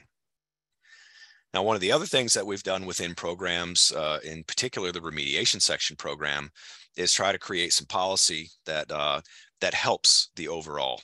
And in this case, we developed a PCB policy, and effectively we removed the use of method 8082, the aerochlor method, at waste site characterizations. We at a minimum require a homolog method of 680. And we put provisions within this policy for use of method 1668. If the site's in a proximity to a 303D listed water body, we want that data, the specific high quality data, to look at potential sources. And so we require that through policy. And it's been met, I'd say, in a mixed way. We're starting to get the regulated community on board with what we're doing here. It has taken almost 10 years, but it's working. And now we're getting high quality data. We're getting a better assessment of the full inventory of PCBs on these waste sites, so we can do something about it. Now, another thing that we've got going that's currently in draft right now is a mass loading guidance, just like we asked or commissioned the consultant to do back in 2009 and 2015 to estimate loads coming off the sites for PCBs. We're trying to figure out the best way to do this, but creating this policy for this to be done during an RI stage, potentially, where loads are calculated and reported to DNREC so we could put them on our list. I think we're going to primarily work towards the 303D listed watersheds first, and try to calculate loads or have loads provided to us for the primary PBTs that were listed for in those watersheds. So it won't be every contaminant, but it would be PCBs. It would be some of the pesticides, those sorts of contaminants that are driving fish tissue risks in the water bodies. So another thing with our WATAR program we're involved with is innovative remediation. You've heard Cetamite mentioned a couple of times, and we have worked with Dr. Upal Ghosh on numerous occasions. The Mirror Lake study was one of the first in the country to use Cetamite. That's this big picture in the middle. It was a 5-acre part of a river down in the middle of Delaware. And we're actually going to go back next year and do a 10-year post-application study on that. So that was done almost 10 years ago now. So we're thrilled to be involved with that and work with Dr. Ghosh on this particular project. We've also been working with some in situ stabilization techniques. This picture on the right is apatite-based fish bone that we put into a permeable reactive barrier to sequester metals that were discharged into the Delaware River. We've done some remediation using mats, reactive core mats, And these last two photos here on the bottom left is one of our more recent remediation pilot studies, the A Street Ditch, where again, we worked with UMBC, Dr. Ghosh and Dr. Kevin Sowers to use sedimite, but in this case, we inoculated the sedimite with a microorganism that was known to destroy PCB molecules. They were scaled up, multiplied, and we applied the microorganisms to the pellets prior to broadcasting them into the creek or this ditch. The idea being that the carbon will hold or kind of sequester the PCB molecules, and the microorganisms will eat them up, and we'll actually get some mass reduction. We did this project, I want to say 4 years ago now, and we just, I think UMBC is evaluating the last set of data that we're going to collect through this pilot study. So we'll do another presentation on that for you all another time. But the initial results are that it's actually working the way we want it to. We can't go full scale at this point because, again, this is right in the middle of this highly contaminated area. We still need to take care of some other sources, but this represents another tool in our remediation toolbox that we can use when it comes time to actually get in the water once those sources are kind of turned off, and we can focus on those secondary sources and really providing that reduction that we need to result in fish tissue reductions and water quality improvements. So a few other things. It looks like, do I have a few minutes, or are we done on time? Joel, All right. Yeah, you have about 10 minutes. Okay, perfect. That's perfect. I'm sorry if this has been real fast. I had like 50 some odd slides to get through, and I'm almost done, but I'm glad we have time. I want to talk about some of these other activities that our WATAR program is involved with, and it all really relates to the same thing. We're working with some nonprofits looking at White Clay Creek Dam and Brandywine Dam sediments. There's a big push to remove dams in these creeks to allow fish passage by the American shad and some of the other species of concern in the area. And we wanted to make sure that any repository of sediments that were trapped behind those dams were not going to cause impacts to surface water quality or the ecological quality in these rivers. In both cases, we have drinking water intakes downstream of a lot of these dams. So we completed the Brandywine, and we're in the process of working on the White Clay. Again, we're working with EPA right now on an advanced restoration plan based upon this WATAR program, which for some of our waters would replace the need to develop a TMDL, but instead, develop a restoration plan and a list of actions that we can continue to work on to show improvements. We're working right now to completely revamp our Delaware dredging framework and make sure that the requirements we have for monitoring, pre-assessment and disposal, beneficial reuse, all of that is going to benefit the estuary and the river as opposed to be a detriment. So that's something we're in the process of working on. And of course, we can't get away from PFAS, and the WATAR program is involved with PFAS and fish. And we just completed a statewide synoptic sampling of PFAS in surface water. For us, that was about 90 locations. But I want to talk real briefly about this Christina and Brandywine River Remediation, Restoration, and Resilience Project, which we refer to as CBR4. This gets right back to the same area I focused on in this entire presentation. Here's the Delaware River on the right. Here is our tidal Christina River, and this little chute over here is the tidal Brandywine River. That is the CBR4 project area. It is the area that had the highest sediment and fish impacts that we did through our synoptic sampling. So we went about trying to develop a feasibility study for sediment remediation, knowing that now's not the time. But while we're controlling additional sources, we said now's a good time to develop that plan. So we're a couple years into that. This is a 7-mile stretch of the main stem river, over 2,000 acres. The remediation portion of this show, I've said this already, but we have all these land-based sources we're still working on. We know, or we're not naive enough to know that once we do that, that everything's going to be clean. We know we have to focus on the sediments as well. So as I mentioned, we're working on this as we complete some of the source control efforts, which will take a few more years. But we want to really have this plan. We want to know what it's going to cost, and we're going to need some time to come up with the money probably to do this, which again is why we're doing it now. We've hired a local consulting firm as well as Anchor QEA who have partnered on this to help us with the remediation feasibility study portion of this. Dr. Ghosh is involved in this project as well, which we're thrilled about. So stay tuned on that. We're another year or two away from having that completed, but we're working hard on it.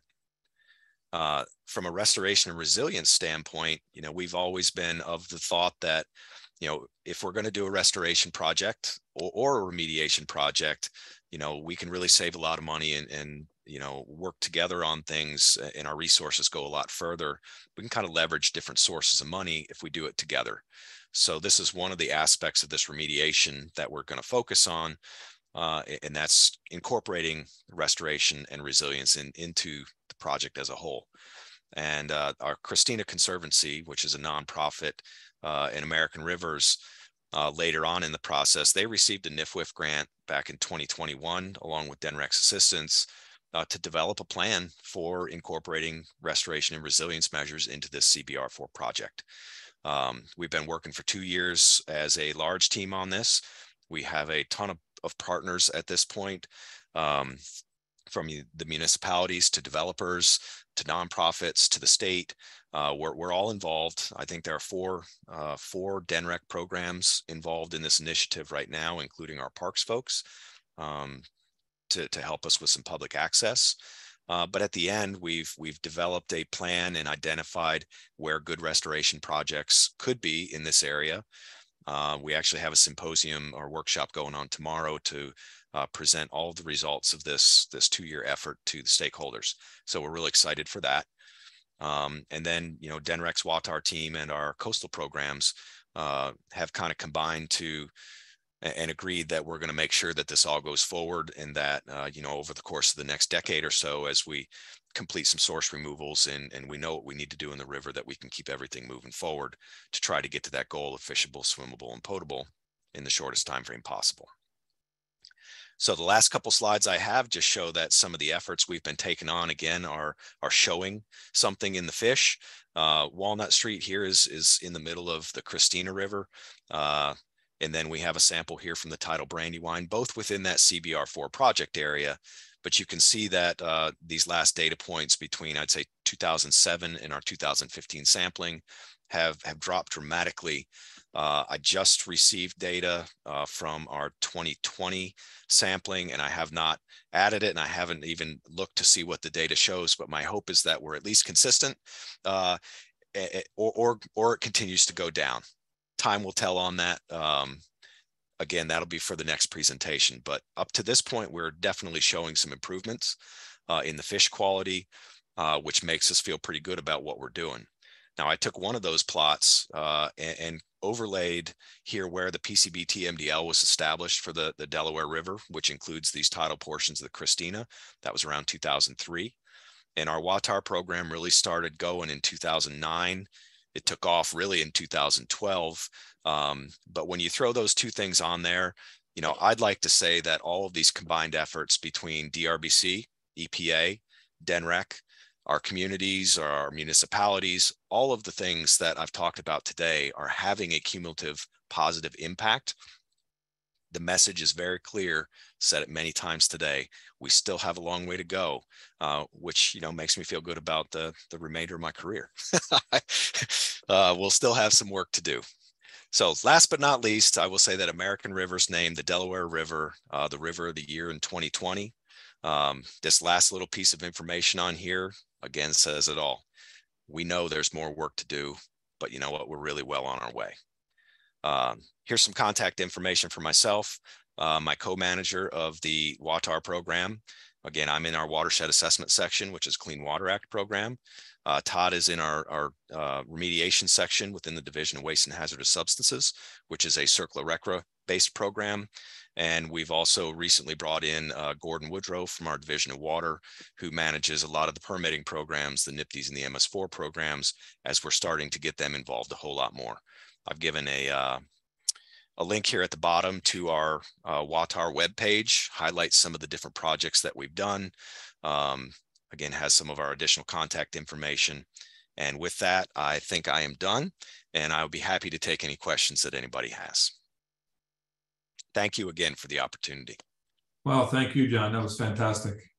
I think Delaware is clearly in the running for the coolest PCB stuff per square mile, per population, per capita, or even in an absolute sense. It's really, really cool to see all the stuff you guys are doing. Thank you.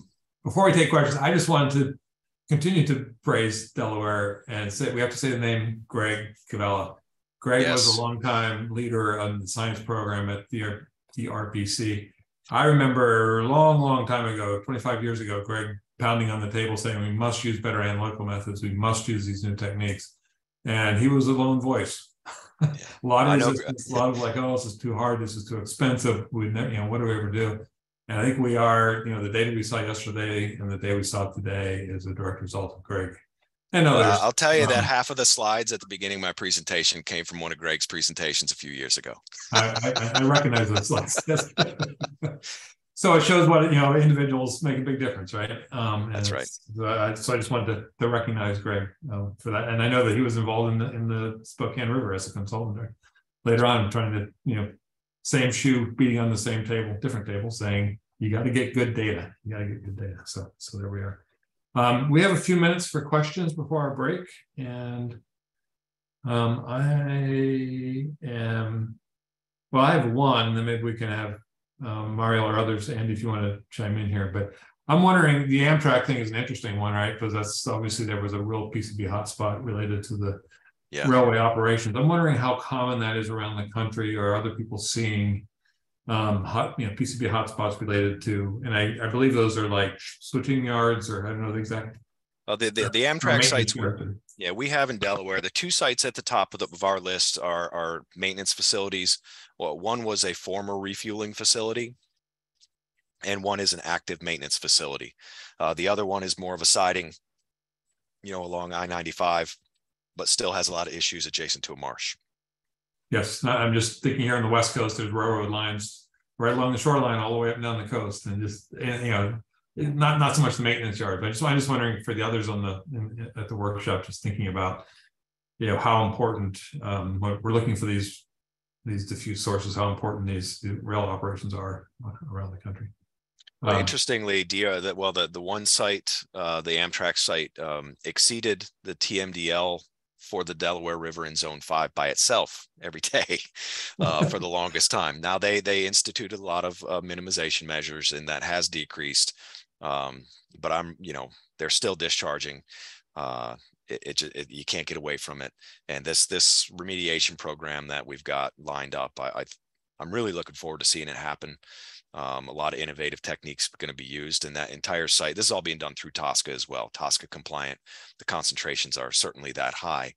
The entire site will end up with a record style cap after removal of the highest concentrations of PCBs, and an entire rerouting of drainage systems, and the in situ stabilization of a former drainage pond that I want to say has Hudson River kind of levels of PCBs detected in them. Real high concentrations. Yeah. And I wonder if you could say a little bit more about, you've done some really good work, and your group has done really good work on both the active sort of mass removal type remediation, and then also coming back and doing the in situ work with the activated carbon and the other types of media. Where do you feel that is? I mean, is that a fairly mature technology now, or is it still an R&D effort, or how do you guys view the in situ work? Personally, I view it as, like I said, a tool in our toolbox. We did our first project with Dr. Ghosh 10 years ago, and I've continued to monitor that water body, and it's been a success. The second application we did, again, seems to have been successful. Certainly, my viewpoint of the in situ treatment technologies is that it's not a one size fits all. It's really a good polishing technique where we're looking at concentrations, in the hundreds of parts per billion, not in the part per million range necessarily. So it's, I certainly think it could work if you dose it enough. but that might be a better question for Dr. Coach to answer. I think it's getting a lot more popular. That's for sure. The carbon-based technologies, and we certainly aren't the only place to have done it now. I haven't heard one yet that's failed. Yeah, and if you ask him, he's going to tell you it works. But and it does work. It seems like that's almost so the obvious place where we're moving with this was the active mass removal is not going to get us where we need to go. So there's always going to have to be some sort of in situ capping, polishing, whatever term you want to use for it. So it's as you say, it's a sequence of remediation tools that you need to use on these sites. Now, is there anything in the chat that my colleague has been answering a lot of questions, Todd Kaiser, in the chat? Are there any that are pressing right now, or can we get back to them later? I love the dynamic of having our speakers and then having their wingmen answer the questions in the chat. That seems like that works out pretty well. And maybe we just ask Todd if are you seeing anything unresolved there? He did knock off a bunch of the questions and others as well. Ooh, I'm unmuted. Wonderful. Thank you. There was a question early on about, I believe, PCB concentrations in surface water in the Delaware Bay that I wasn't able to locate a number. I don't know if we had a reference for that, John. I'll have to look it up. Okay. I'm not good at pulling concentrations out of my head. We look at so much every day, but this afternoon I'll try to find a surface water sample. I did actually, for this presentation, look at some surface water data. I chose not to put it in there because, again, it didn't necessarily show massive improvements. We have concentrations up and down. It's a tidal system. It's sloshing back and forth every day. It didn't show anything beneficial, but I'll look at the magnitude of the concentration and put it in the chat in a little while. And then Joel, I think another one that just got asked by Jeff Stern is, how has Delaware focused its work today and how you think it will change going forward? And John, you've done such a wonderful job. Could you answer this one too? How are we going to refocus? Well, can I say PFAS? Please don't, but yes, yeah, I'd rather not. We listen, for us at PFAS, we're trying to look at it in the same way. It's another contaminant. It has sources that we're really all about: source mitigation, source control. So I'd say more of the same. We know we're not done with our top 10 list. We can certainly knock that down to what I say, about 22 sites. But there's still going to be 10 of those that are higher than the other 10. So I think we'll just shift priorities in that regard to what the next top 10 list is. We're already working with our MS4 group. Actually, there's been a regional meeting on trying to develop implementation strategies for MS4s within the TMDL. And Delaware's part of that. We've done some work already, as I mentioned today, with those jurisdictions. I think some additional effort. We've put a lot of effort in the past decade or so on holistic characterization of the problem and then focusing on those waste sites. I think now it's time to push a little harder, I guess, maybe into some of the permitting sides of things and really work with those jurisdictions on more regular monitoring, more actions or remedial actions, if you will, to reduce the concentrations. We're a small state here in Delaware. Todd and I are pretty much the WATAR program, and we pull resources from everywhere else across the department as we need to and as we can. So, continued expansion for us throughout the department is certainly on the table. But working with those, more with the permitted side of things and some of those point sources, and I guess the MS4 non-point source runoff stuff is where we need to go next. Great, thanks for that. Any other pressing questions? We're bumping up against a break time here. Marielle, are we good? I think we are good, and we will plan to reconvene back at 11:30. So I guess folks 10 minutes for our next presentation. All right. I want to thank the speakers. That was fabulous. Good stuff. Awesome. Thank you very much. And with that, I can hand it back to Greg to kick us off. All right. Thank you. So I get the privilege of introducing our next speaker. First, a shout out to Natalie Burgo. Natalie is in EPA Region 1 in the Superfund program, and she is one of the leads for the New Bedford Harbor site. And we just want to acknowledge her contribution to improving conditions at the site and in the harbor. But fortunately, we have David Dickerson with us today to represent the team. Dave grew up on the shores of Narragansett Bay in Rhode Island and received his BS in environmental engineering from Syracuse University. He's worked in a research lab and in consulting, but most of his career has been at EPA Region 1 in Boston, managing the cleanups of large and complex Superfund sites. While at EPA, he's also worked in the Regional Clean Water Act Enforcement Office, as well as contributed to the Smart Growth and Brownfields programs. For many years, he's been a senior project manager for the New Bedford Harbor Superfund site, with the current final phase being the remediation and restoration of 5 miles of PCB contaminated shorelines and salt marshes. Outside of EPA, he has served for over 20 years as the president of the L Pond Improvement Council in Melrose, Massachusetts, and also as a board member at the Savin Hill Yacht Club in Dorchester, Massachusetts. That sounds really nice. So that's David Dickerson. Really glad to have you today, Dave. It's all yours. Thank you, Greg. I'm going to try and share my screen and we'll get going.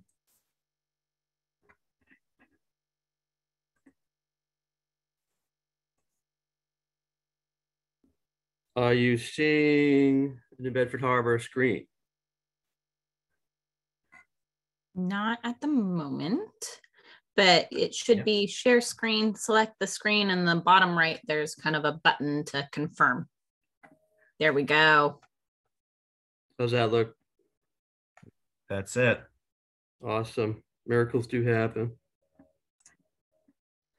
Yeah, so thanks for the opportunity to tell the New Bedford Harbor story. I guess first, as a prelude, just let me say how impressed I was with all the previous presentations and all the great science and engineering and policy that's being brought to bear on these thorny issues, and the wide variety of roles and perspectives that we all have. I am going to bring maybe a little different perspective because this is a story about straight up Superfund cleanup of a very egregiously contaminated, PCB contaminated harbor. Maybe a little bit more engineering and remediation than science, but a lot of good lessons learned that I'll try and share. Anyway, so just make sure everyone knows where we are. This is the New Bedford Harbor area down here, about an hour south of Boston, less than an hour from Cape Cod, very popular tourist area. Can you all see my cursor? Yes. Oh, cool. Yeah. This is the mighty Acushnet River coming in from the north. You'll hear me talk about the terms Upper Harbor and Lower Harbor. Upper Harbor is north of 195. Whoops, sorry about that. Lower Harbor is south of 195. And then Buzzards Bay is out here. It's about an 18,000 acre site. 1,000 acres are north of the hurricane barrier, built in the 60s by the Corps of Engineers. 2 facilities, 2 capacitor manufacturing facilities caused all the damage, but the lion's share by far is up here at the Airlock site, as well as further south at Cornell Dubelier site.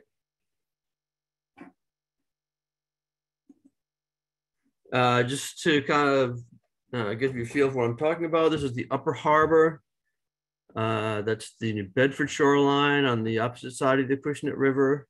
Lots of brick and mortar, old textile mills, some of which are still commercial industrial, but many have been converted to residential. Interestingly, the city is planning to kind of squeeze a river walk here in between those mills and the shore. On the other side is a completely different land use story. There's big salt marsh and forested areas in Acushnet and Fairhaven, Mass. Lower Harbor is a home to a large offshore fishing fleet, which kind of makes our messaging, we have to be very careful with our messaging about local seafood consumption. Obviously, these commercial fishing boats go hundreds of miles offshore. Diving in a little bit closer, this shows an inset of the airlocks facility. In hindsight, the property and the building should have been included in the Superfund site, but it wasn't. And we've had to kind of cobble together, working with the state and the city, a cleanup program for that property. The building was demolished in 2012, it was saturated with PCBs inside, and it was vacant at that time. And the upland cleanup was just finished in the last couple of years per the state's 21E hazardous waste program. Covering a lot of material real quick here, but this is kind of the 30,000 foot view, the sediment PCB levels prior to dredging. Look at the units. This is greater than 4,000 parts per million in red, decreasing north to south. I should say it is a tidal embayment, 4-foot tides twice a day. So we do get contamination kind of sloshing northward as well as south. A little pocket of contamination down here, offshore of Cornell Duvalier. Seems like this little cove created by the hurricane barrier was a depositional area where we got minor amounts of, from a New Bedford perspective anyways, minor amounts of PCB contamination there.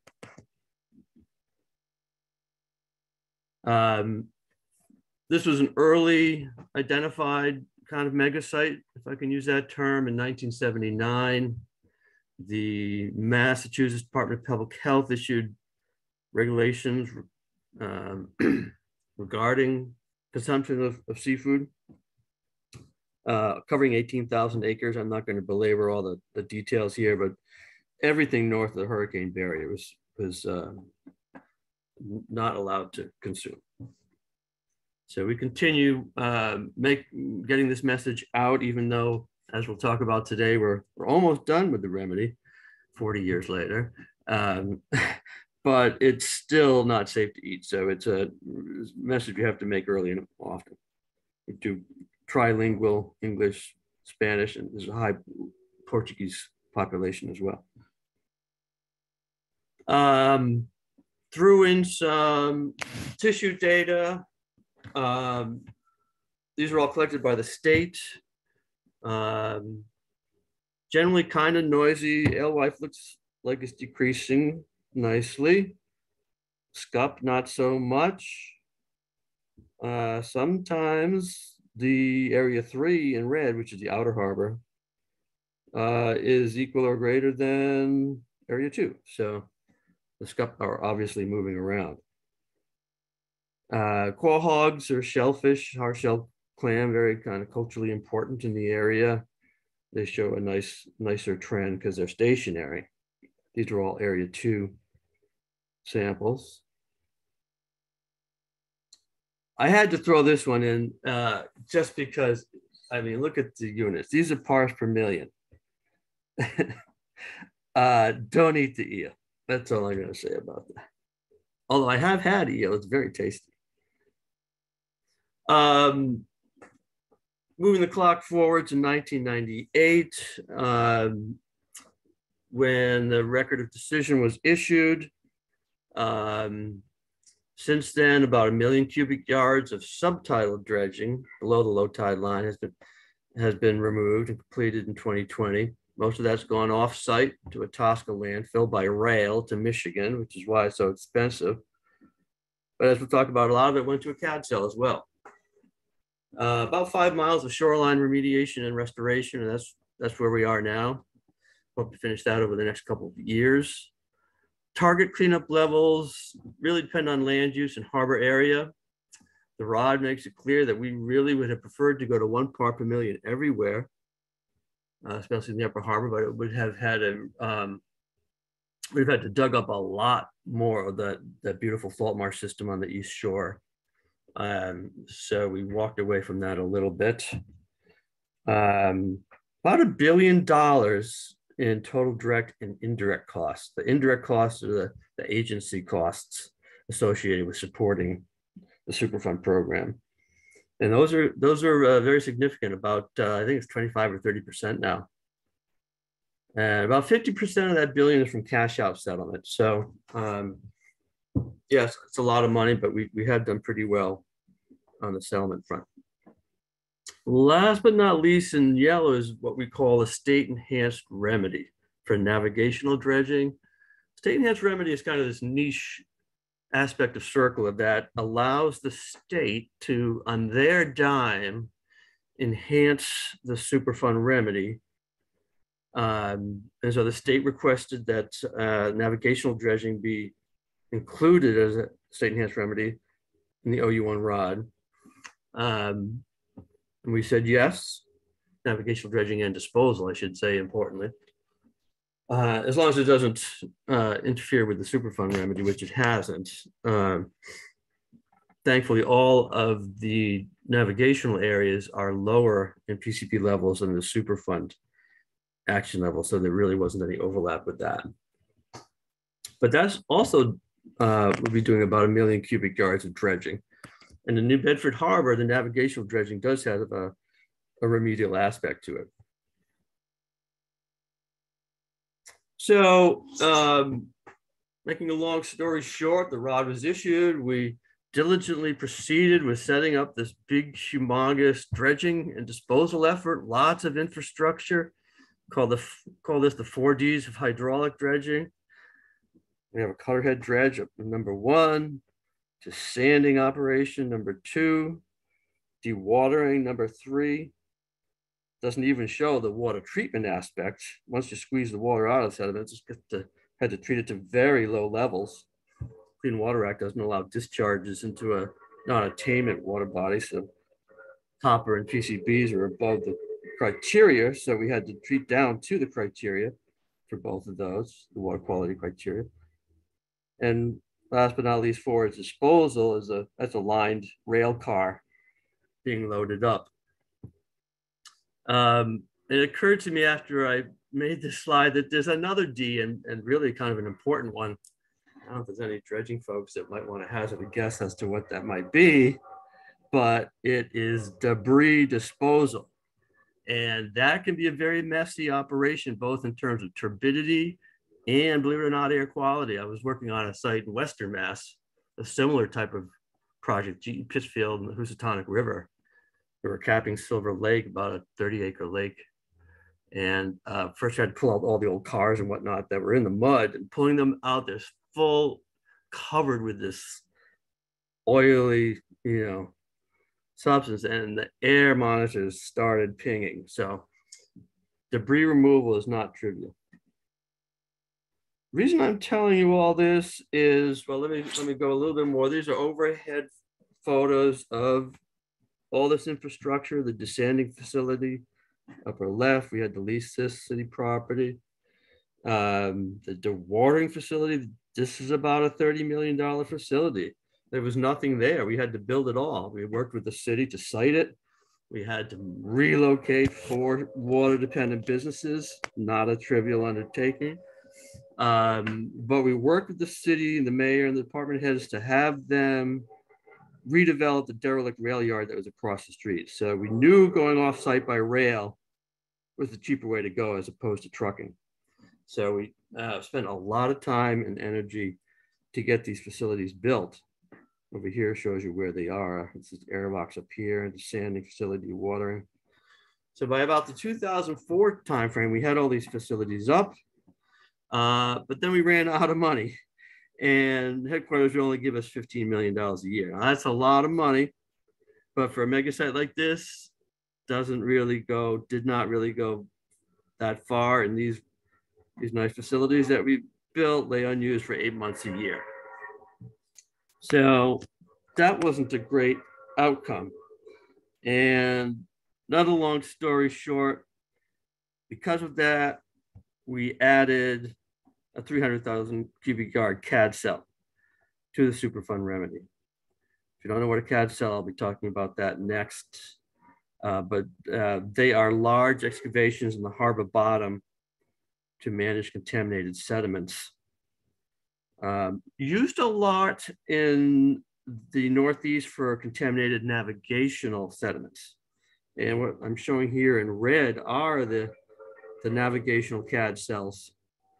This is CAD cell 4, that's under construction now. This is the Superfund CAD cell, Lower Harbor CAD cell. And really, I think had New Bedford Harbor not had these navigational CAD cells, we would have been hard pressed to sell a Superfund CAD cell. But the harbor community was used to CAD cells. We took the opportunity to do a lot of monitoring of the CAD cells to support a Superfund CAD cell. We only put the lower level type material in the Superfund CAD cell. It's worked out quite well and saved us a ton of money and time. Also on this slide shows all the additional navigational dredging in blue that is above and beyond the Superfund dredging. This is kind of a simple illustrative chart that we showed, put together to educate the public as to what a CAD cell is. And basically, you're stripping off the top layer of contaminated silts, managing those separately. Ideally, there's a CAD cell that had been not filled up previously, and you put these organic silts in that CAD cell. Once you get past the first couple of feet, though, you get into this squeaky clean glacial till in New Bedford Harbor that glaciers left 15,000 years ago. And that can be used beneficially, or after it gets tested, can go to an offshore disposal facility. Showing here the contaminated material getting placed. And after a period of consolidation, and only after a period of consolidation, can you put the sand/TOC cap on. The consolidation period is important to develop some compressive strength in the contaminated sediment so that it will support the sand cap.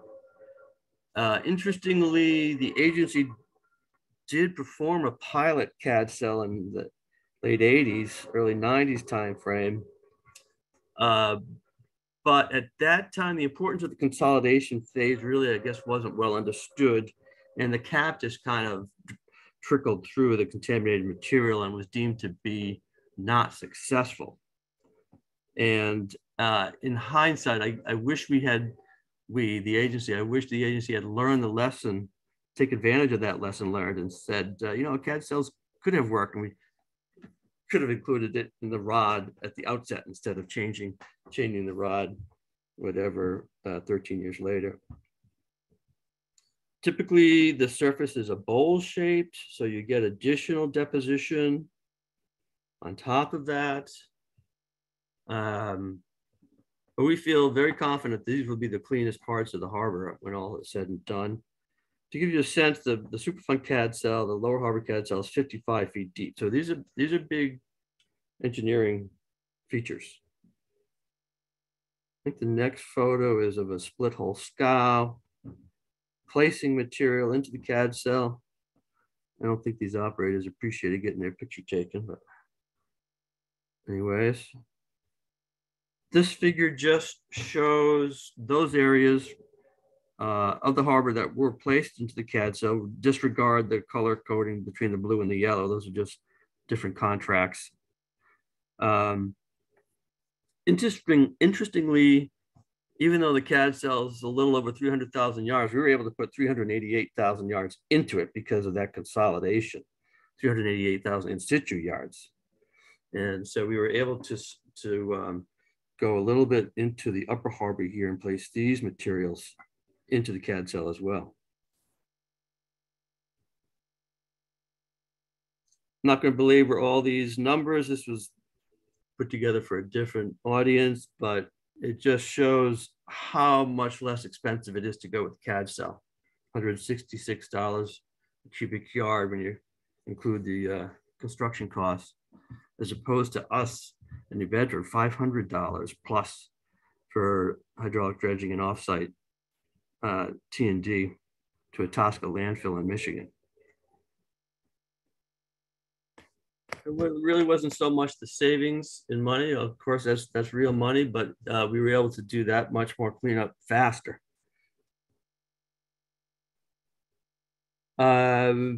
This slide just shows some interesting interactions between CAD cells and the beneficial reuse of the bottom of CAD material. In the foreground, you're seeing North Terminal under construction.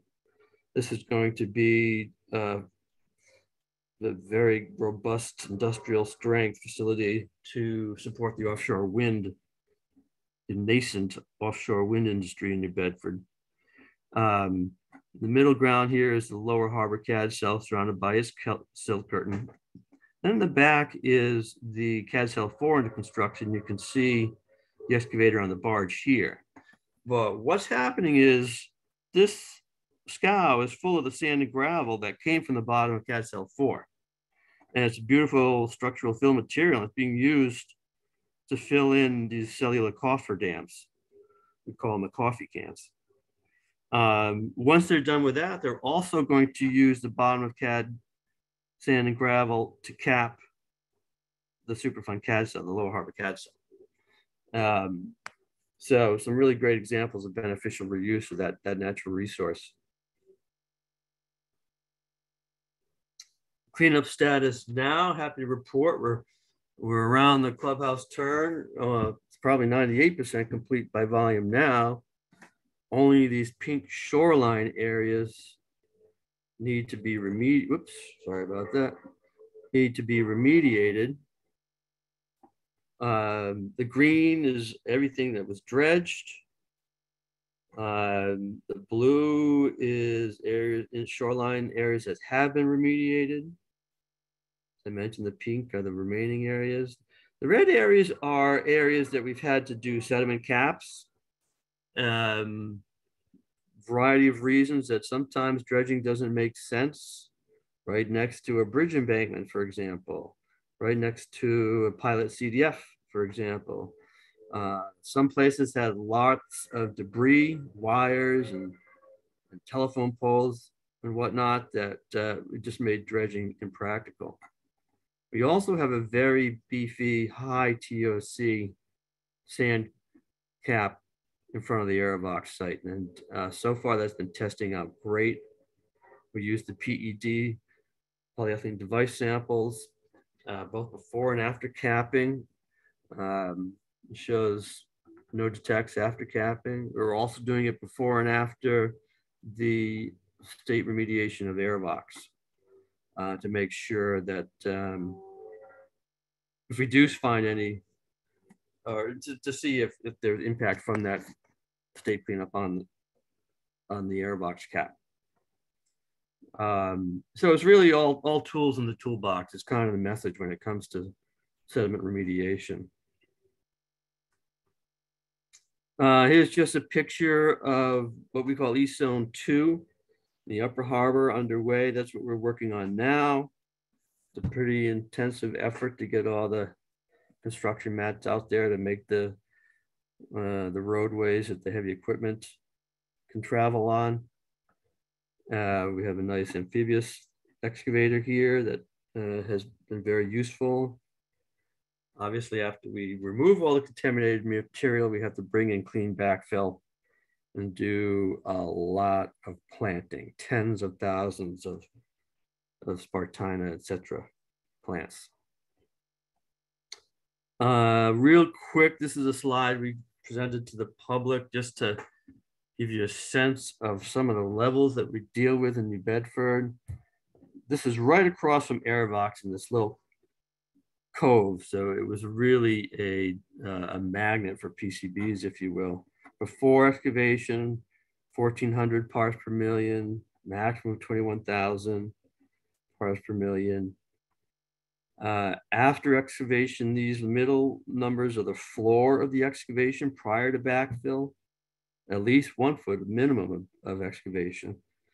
So that's pretty good right off the bat. But then the clean backfill that we bring in, we test and it's non-detect. So all in all, you're looking at 6 or 7 orders of magnitude of reduction. So that's something we feel pretty good about.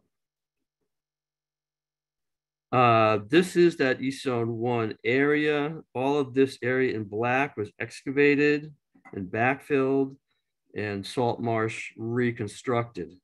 And for every area, we have a 5-year monitoring and maintenance program to make sure that our rebuilt salt marshes stand the test of time, so to speak.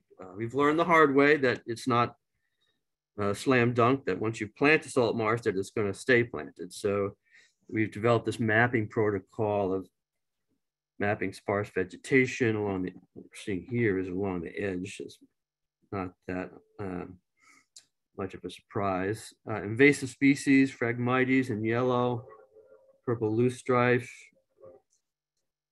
We treat for invasive species every year, but it's going to be a challenge.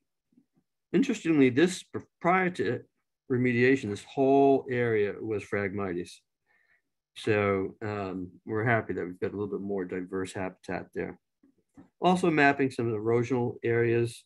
These are just small areas that not 911, so to speak, but we want to keep a look on that at them.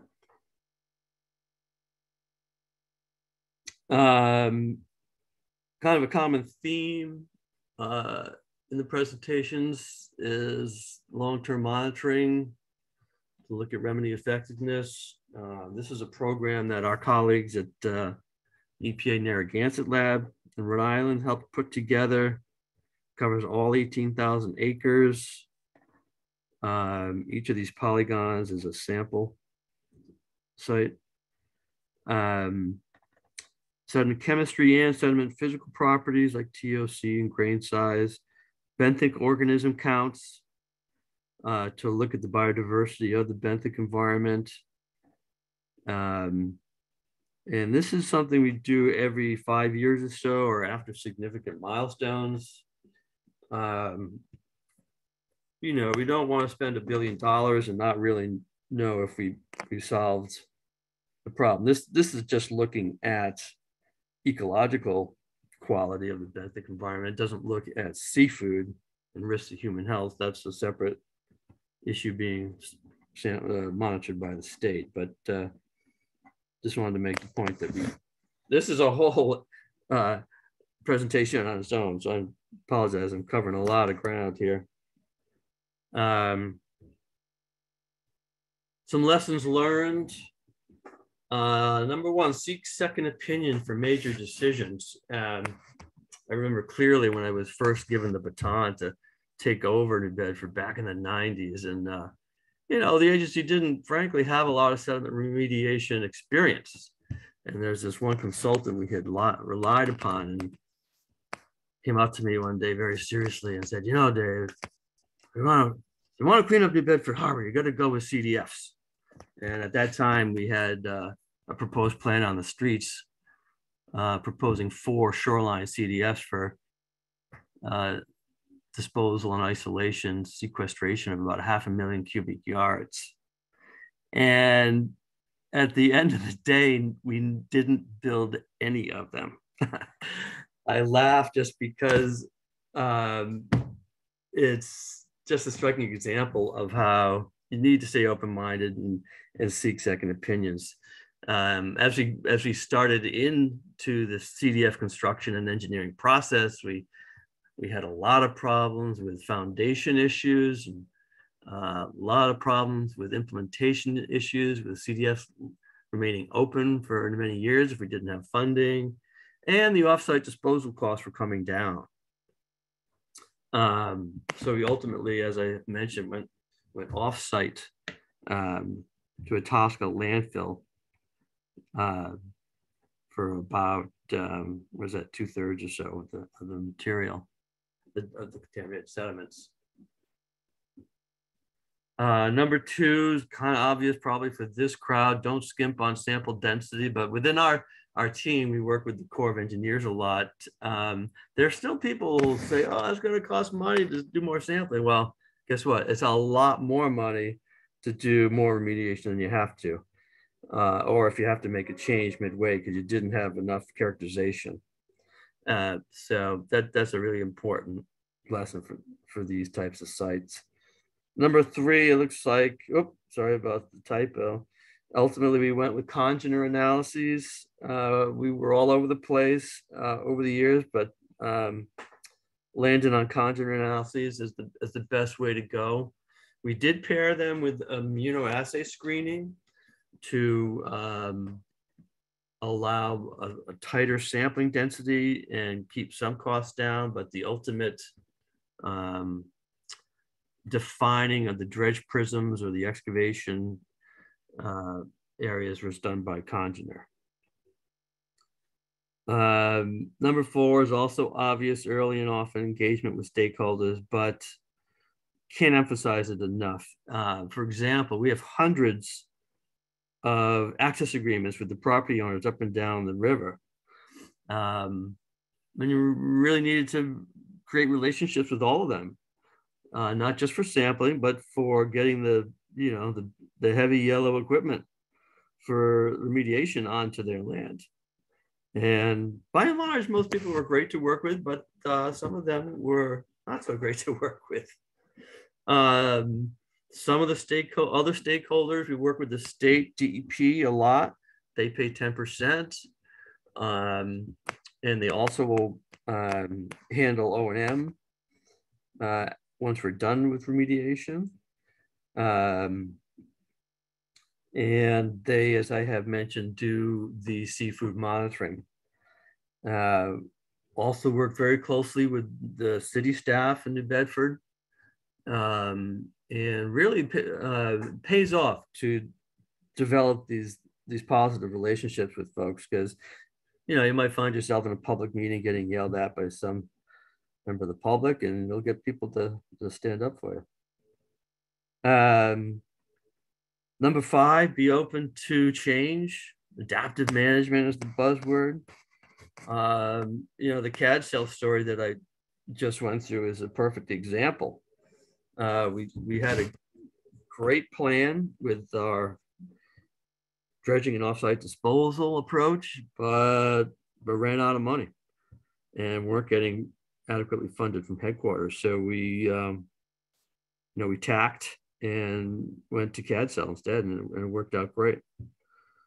And as I've mentioned, number 6 included monitoring of remedy effectiveness over the long term. So that's kind of the quick and dirty of New Bedford Harbor. I'm obviously way under my time, but happy to answer any questions. I haven't been monitoring chat. I don't know if there are any chat questions around that need to be answered.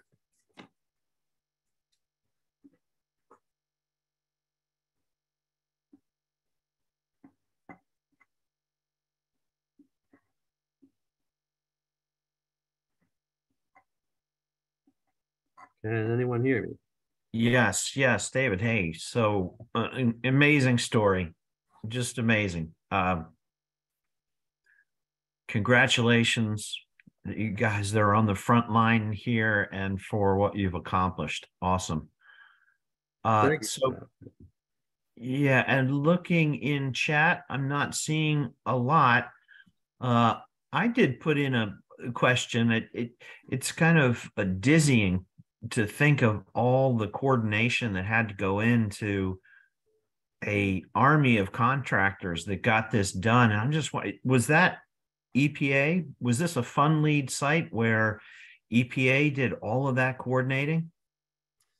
It's a great question. The org chart for New Bedford Harbor, unfortunately, it's a little dysfunctional, but that's kind of the biggest challenge of our day to day, because we send all of our millions of dollars to the Corps of Engineers, and it's the Corps' contracts and the Corps' contractors that implement with EPA oversight, very close oversight. So it's kind of a tag team with EPA and the Corps of Engineers, but you know what I mean? It can get a little dicey because it's not our contracts. So it's really a lesson in teamwork and getting everything ironed out in advance. The Corps, to their credit, has put together these cost plus contracts. The pros and cons, but what that means is the contracts are more easily amended in the field in the middle of the work, but they are very expensive as the con.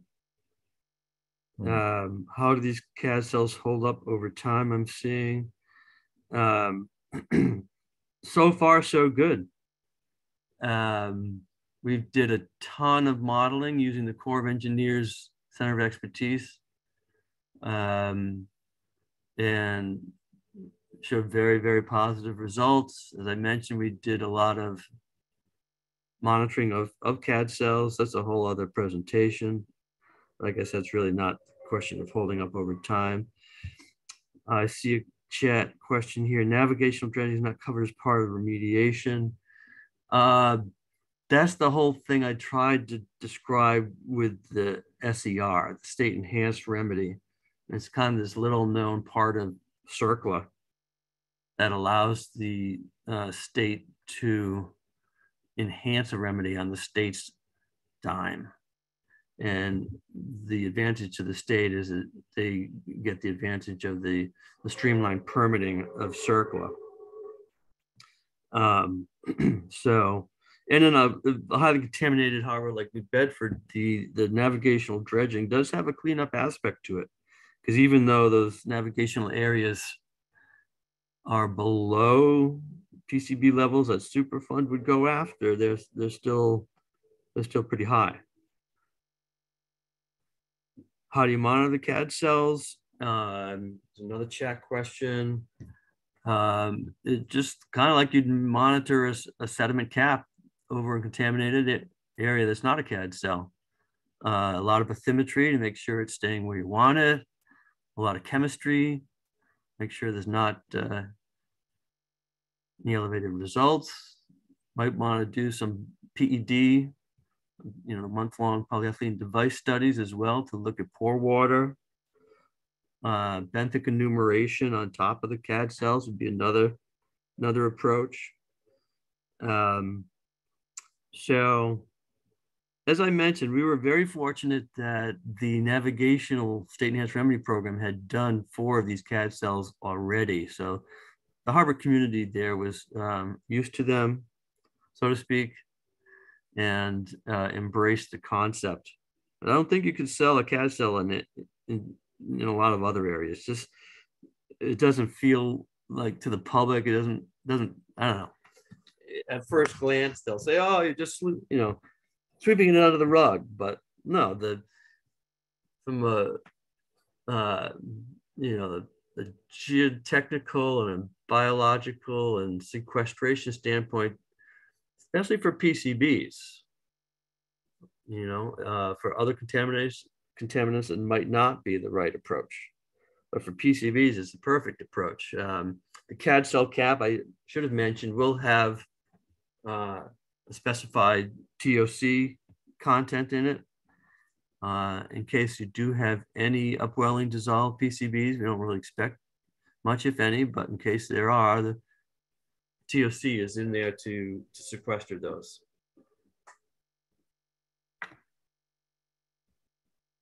Does that make sense? Yeah, it sure does. And what's the depth of that sand once the cap is fully in place in one of those cells? It's a minimum 3-foot cap. And as mentioned, over time, we expect additional natural sediment deposition.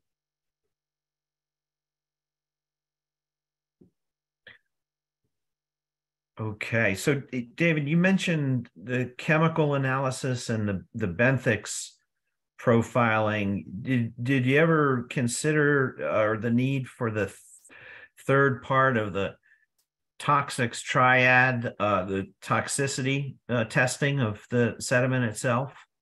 We have, yes. Yep. Some of those long-term monitoring rounds have included sediment toxicity. There's a little bit noisy data. We haven't included it in all of our long-term monitoring rounds, but we will continue to consider it. That's an excellent point. Okay. A little more coming in here. I guess you're seeing the questions from Andy about engagement, and related to that, I was wondering, is there a harbor keeper in this engagement with stakeholders? Was at some point, is there a harbor keeper to be coordinating with? Not per se, no. I mean, there's the Buzzards Bay Coalition is a big nonprofit that's headquartered in Boston. They, to their credit, have been buying up a lot of the salt marsh and abutting forested areas that I mentioned in the Upper Harbor on the east side for long-term open space. And so really more, it's just municipal conservation commissions, and New Bedford does have a stewardship office that we work closely with.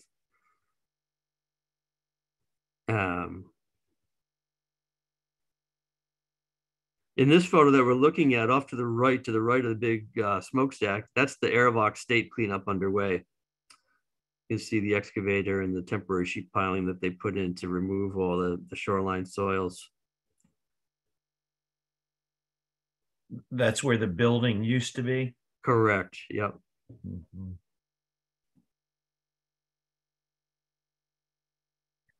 Okay, and one more here from Will. Are there other coastal sites that use CAD cells? We did a ton of research in this, and we found a smaller CAD cell at a Navy facility on the West Coast. I can't remember the name of it now. That was really the only example. A lot of sites were considering them. Some had them on the books in the RODs, but hadn't implemented yet. The biggest use of CAD cells, as I mentioned, at least in the Northeast, is for contaminated navigational sediments. You know, the way the navigational program works, very rigorous testing to get to a so-called suitability determination, meaning is the material clean enough, and it does include toxicity and biomagnification testing. Is it squeaky clean enough to go to an offshore disposal site? And that's just not the case in all these New England old cities. There's so much legacy contamination. So CAD cells were kind of brought in as a technique that was practical and doable. Now, at some point, all of the areas that are amenable for CAD cells are going to get used up. And so there's going to be another challenge at some point.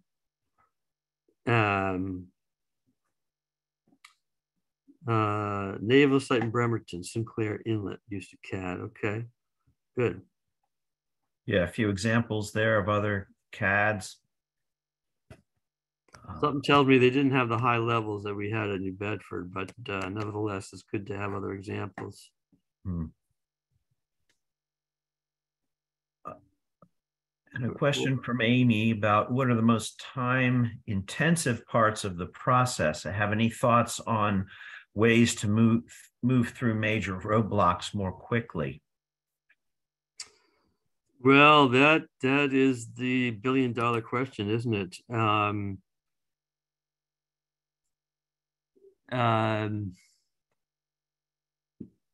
Stakeholder involvement is a big one. Don't skimp on sampling when you're doing the RIFS. You know, get out there and do as much sampling as possible. Maybe look at presumptive remedies.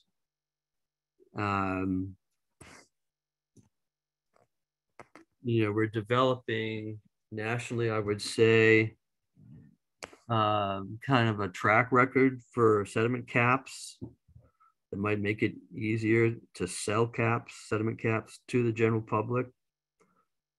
But unfortunately, it's the nature of the beast.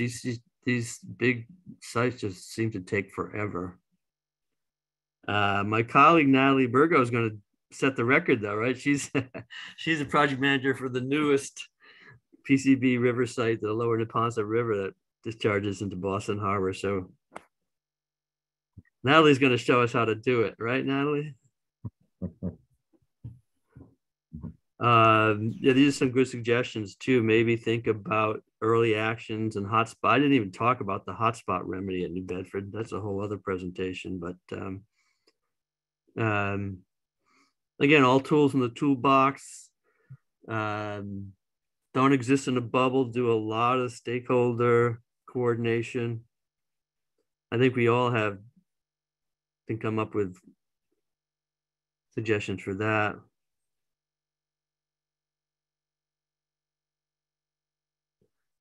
I think CAD cells are fine for sea level rise. The work that the Corps did on modeling, we really, especially in New Bedford Harbor behind the hurricane barrier, we don't really expect wave energy to get down to a depth that's going, or an energy at depth that's going to negatively impact the CADs. I could be wrong. What we'll have to do is, after any big storm, go out there and do the bathymetry again and do a comparison. Add more cap, maybe armor it. We prefer not to armor it so that we keep the habitat value. But yeah, it's something to think about.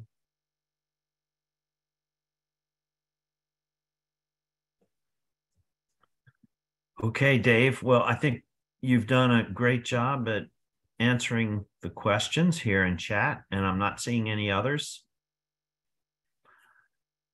So thank you so much. This is a success story that shows the full application of CERCLA authorities to deal with a really bad problem. And so it's very inspirational and gives us all some hope.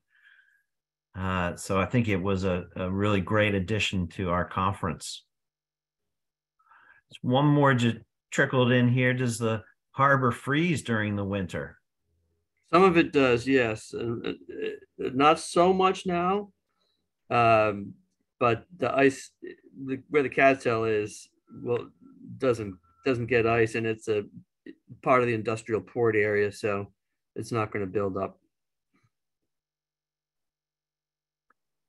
Okay, well, depending on how cold it is up there right now, that's a good thing right now. So,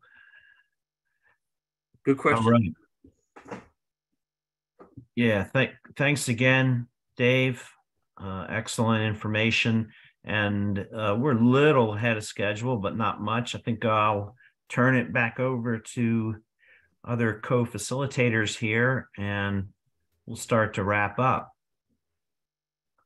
And I think Andy is going to help us with that, either Andy or Will. Yeah. Yeah. So thanks everybody for the presentations today. Those really, really good. I really appreciated hearing about them. We had a few things left that we sort of want to wrap up with. Joel has put together some thoughts I wanted to share. So that would be one thing. Mario, we have another poll, sort of revisiting our objectives of this whole exercise, right? We had some stated objectives that we'd like to get your feedback on through a poll, and then also kind of go over the poll results from yesterday and some potential next steps. So run through that. I think we are ahead of time a little bit, but there's never any harm in wrapping up early in these kind of things. So Joel, if you're on and available, I'll just go ahead and advance the slides from my side here. And then we can walk through those. And Mario, maybe after we get through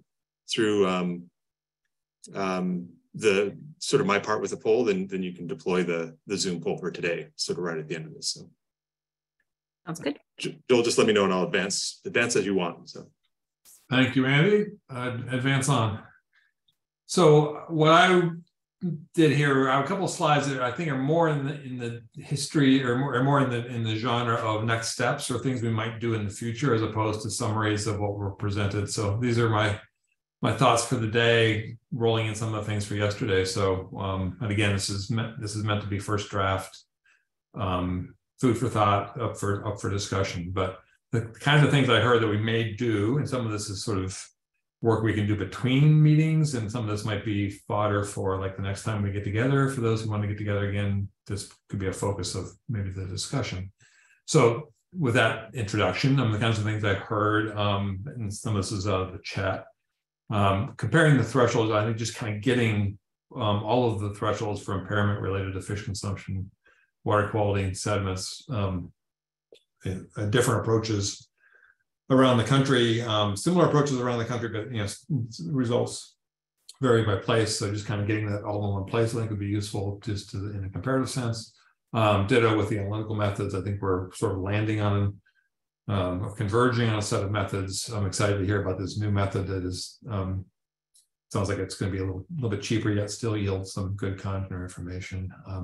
Just kind of better documentation of who's doing what where. We heard, I think, from Delaware that they've been requiring a 1668 and everything for quite a while, and I think there's something going on in Washington State to kind of bring that online for at least some of the dischargers. So differences that run in the country. Let's try and get our heads around that. One of the interesting ideas I think is on the table is, can we imagine a world where we have multi-parameter thinking? That is, can we do TMDLs that include more than one chemical at a time? I think it's kind of an obvious point that if we take this on one chemical at a time, we're never going to get to the end of the 20,000 chemicals in commerce. So we have to be thinking a little more holistically here.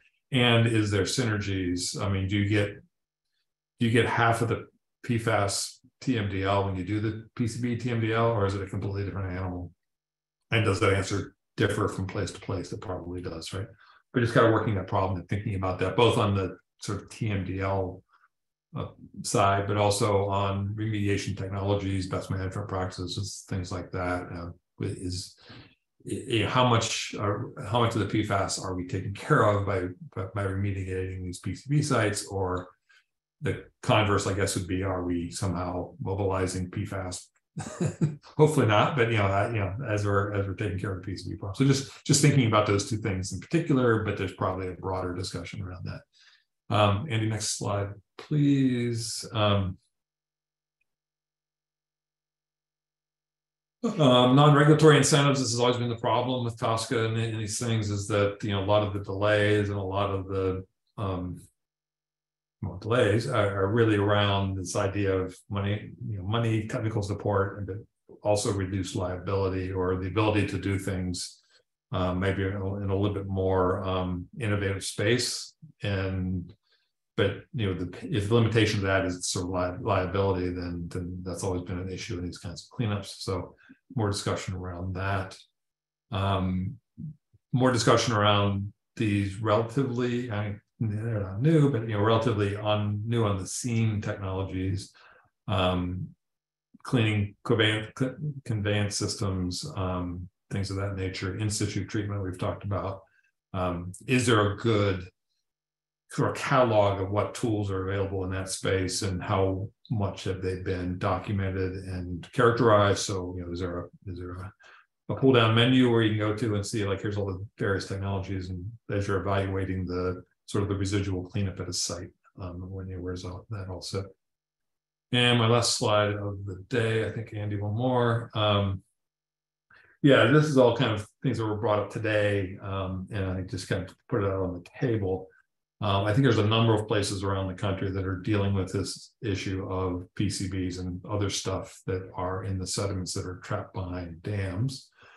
And that's of interest for a couple of reasons. Is how much of that stuff is bleeding out on a daily basis or during high flow events in certain times of the year, those kinds of things.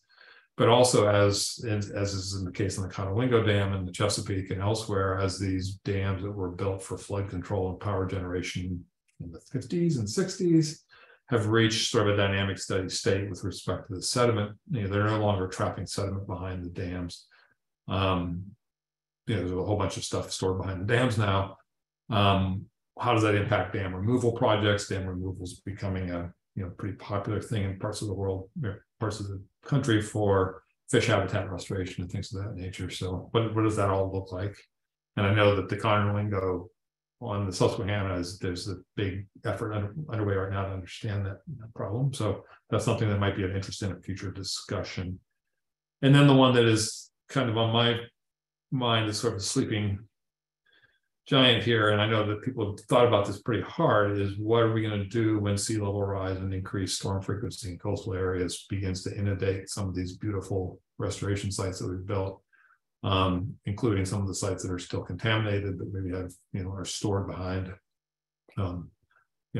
We think they're above sea level, but then, 5 years from now, they may be below sea level. So what does that look like? And even, it doesn't even have to be a major flooding event, but just as coastal marshes are degraded, as this increased salinity affects, the plant growth and all that kind of stuff. So I think that would be something of interest to a number of people that are attending this workshop. So those are, again, this is just my random set of thoughts. There's probably more stuff popping up in the chat, but I just kind of want to get the thinking going about, if we were to do more things in the future, what kinds of topics would be on the agenda, now that we've kind of introduced these areas around the country to each of us. So Andy, I think I'll stop there and turn it back to you. And by all means, please add more ideas. This is not meant to be exhaustive. So if you have other things, please add them in the chat, and Ariel will write them down. Yeah, absolutely. Thanks, Joel. And again, reinforcing that idea. So we're getting a lot of great ideas in the chat, and I browsed through Mural just now, and that seemed like we're getting some nice stuff to think about there as well. We did, if you recall, we did do a poll to get sort of a quick and dirty idea of what you all were thinking about in terms of sort of next steps and topics and that sort of thing. And we'll do one follow-up here in a minute, but just wanted to share that back out. We didn't have much chance yesterday. And I think there were on the order of 50 responders. So we had 3 questions. We had 4 questions, but I'll just show 3 of them now. About topics of interest, you can see that there was a lot of interest in a lot of things, which sort of gives promise to doing focused sessions later on. But source identification kind of popped up as one of the really interesting topics that we could potentially hit on in the future, and methods for monitoring. But again, there were, of all these things that we threw out, there was interest in most all of them. So everything from effectiveness of approaches and methods to pollution removal and cleanup approaches, regulatory tools, and novel regulatory management approaches. So it looks like there's things that we can be better at and share information on. We were talking about, we also asked about what pathways and sources are most challenging to address. And stormwater sort of highlighted itself here. Almost twice as many people voted for that one compared to atmospheric deposition and inverted production. So that looks like an area that's pretty ripe for exploration. And the other third, the last question was, when collaborating with other regions, what are you most interested?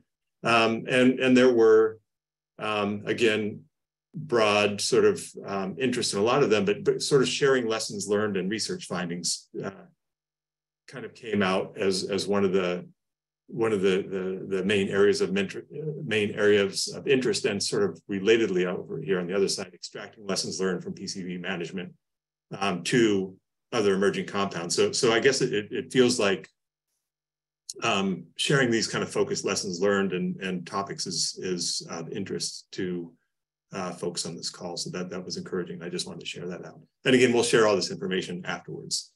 So just now that we're on Zoom, Mario, we had one more poll, right? So just going back to the original, and this is what Will and I talked about. So we had two primary objectives on these slides. One was to share background and context across geographies.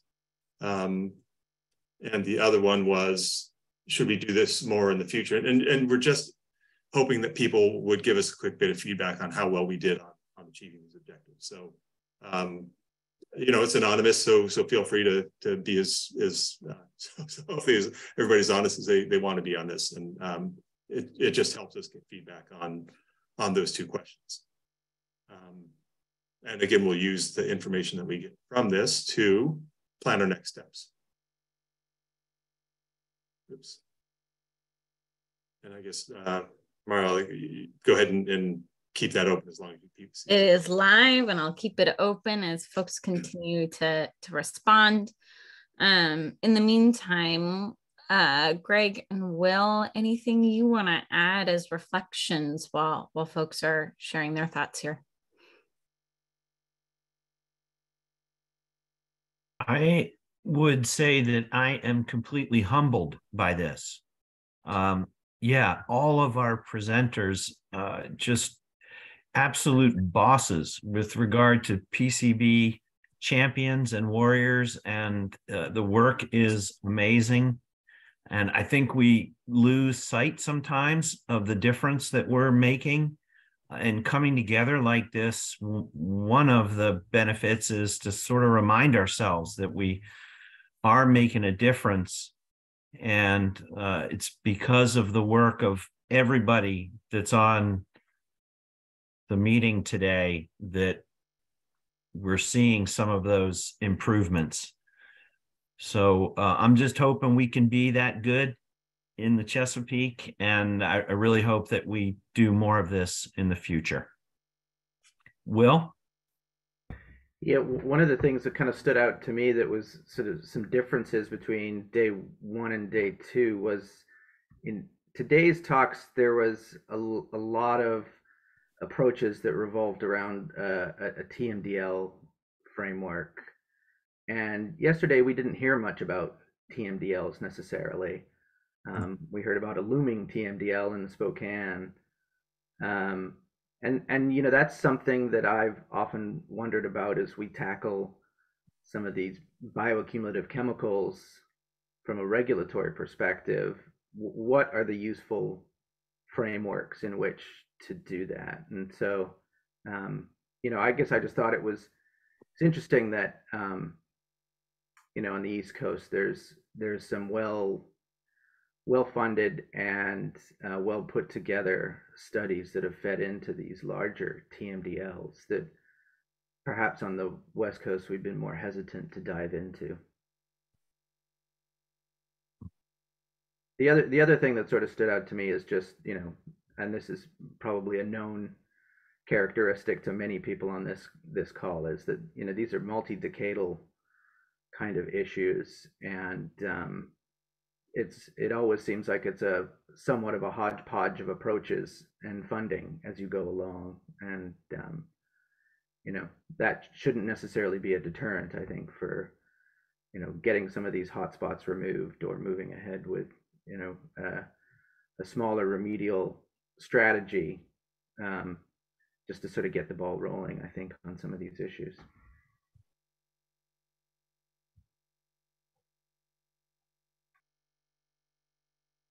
Thank you both for those reflections.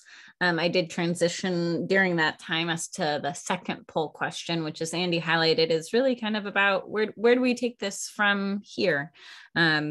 Do we continue some of these conversations and potentially go a little deeper on PCBs?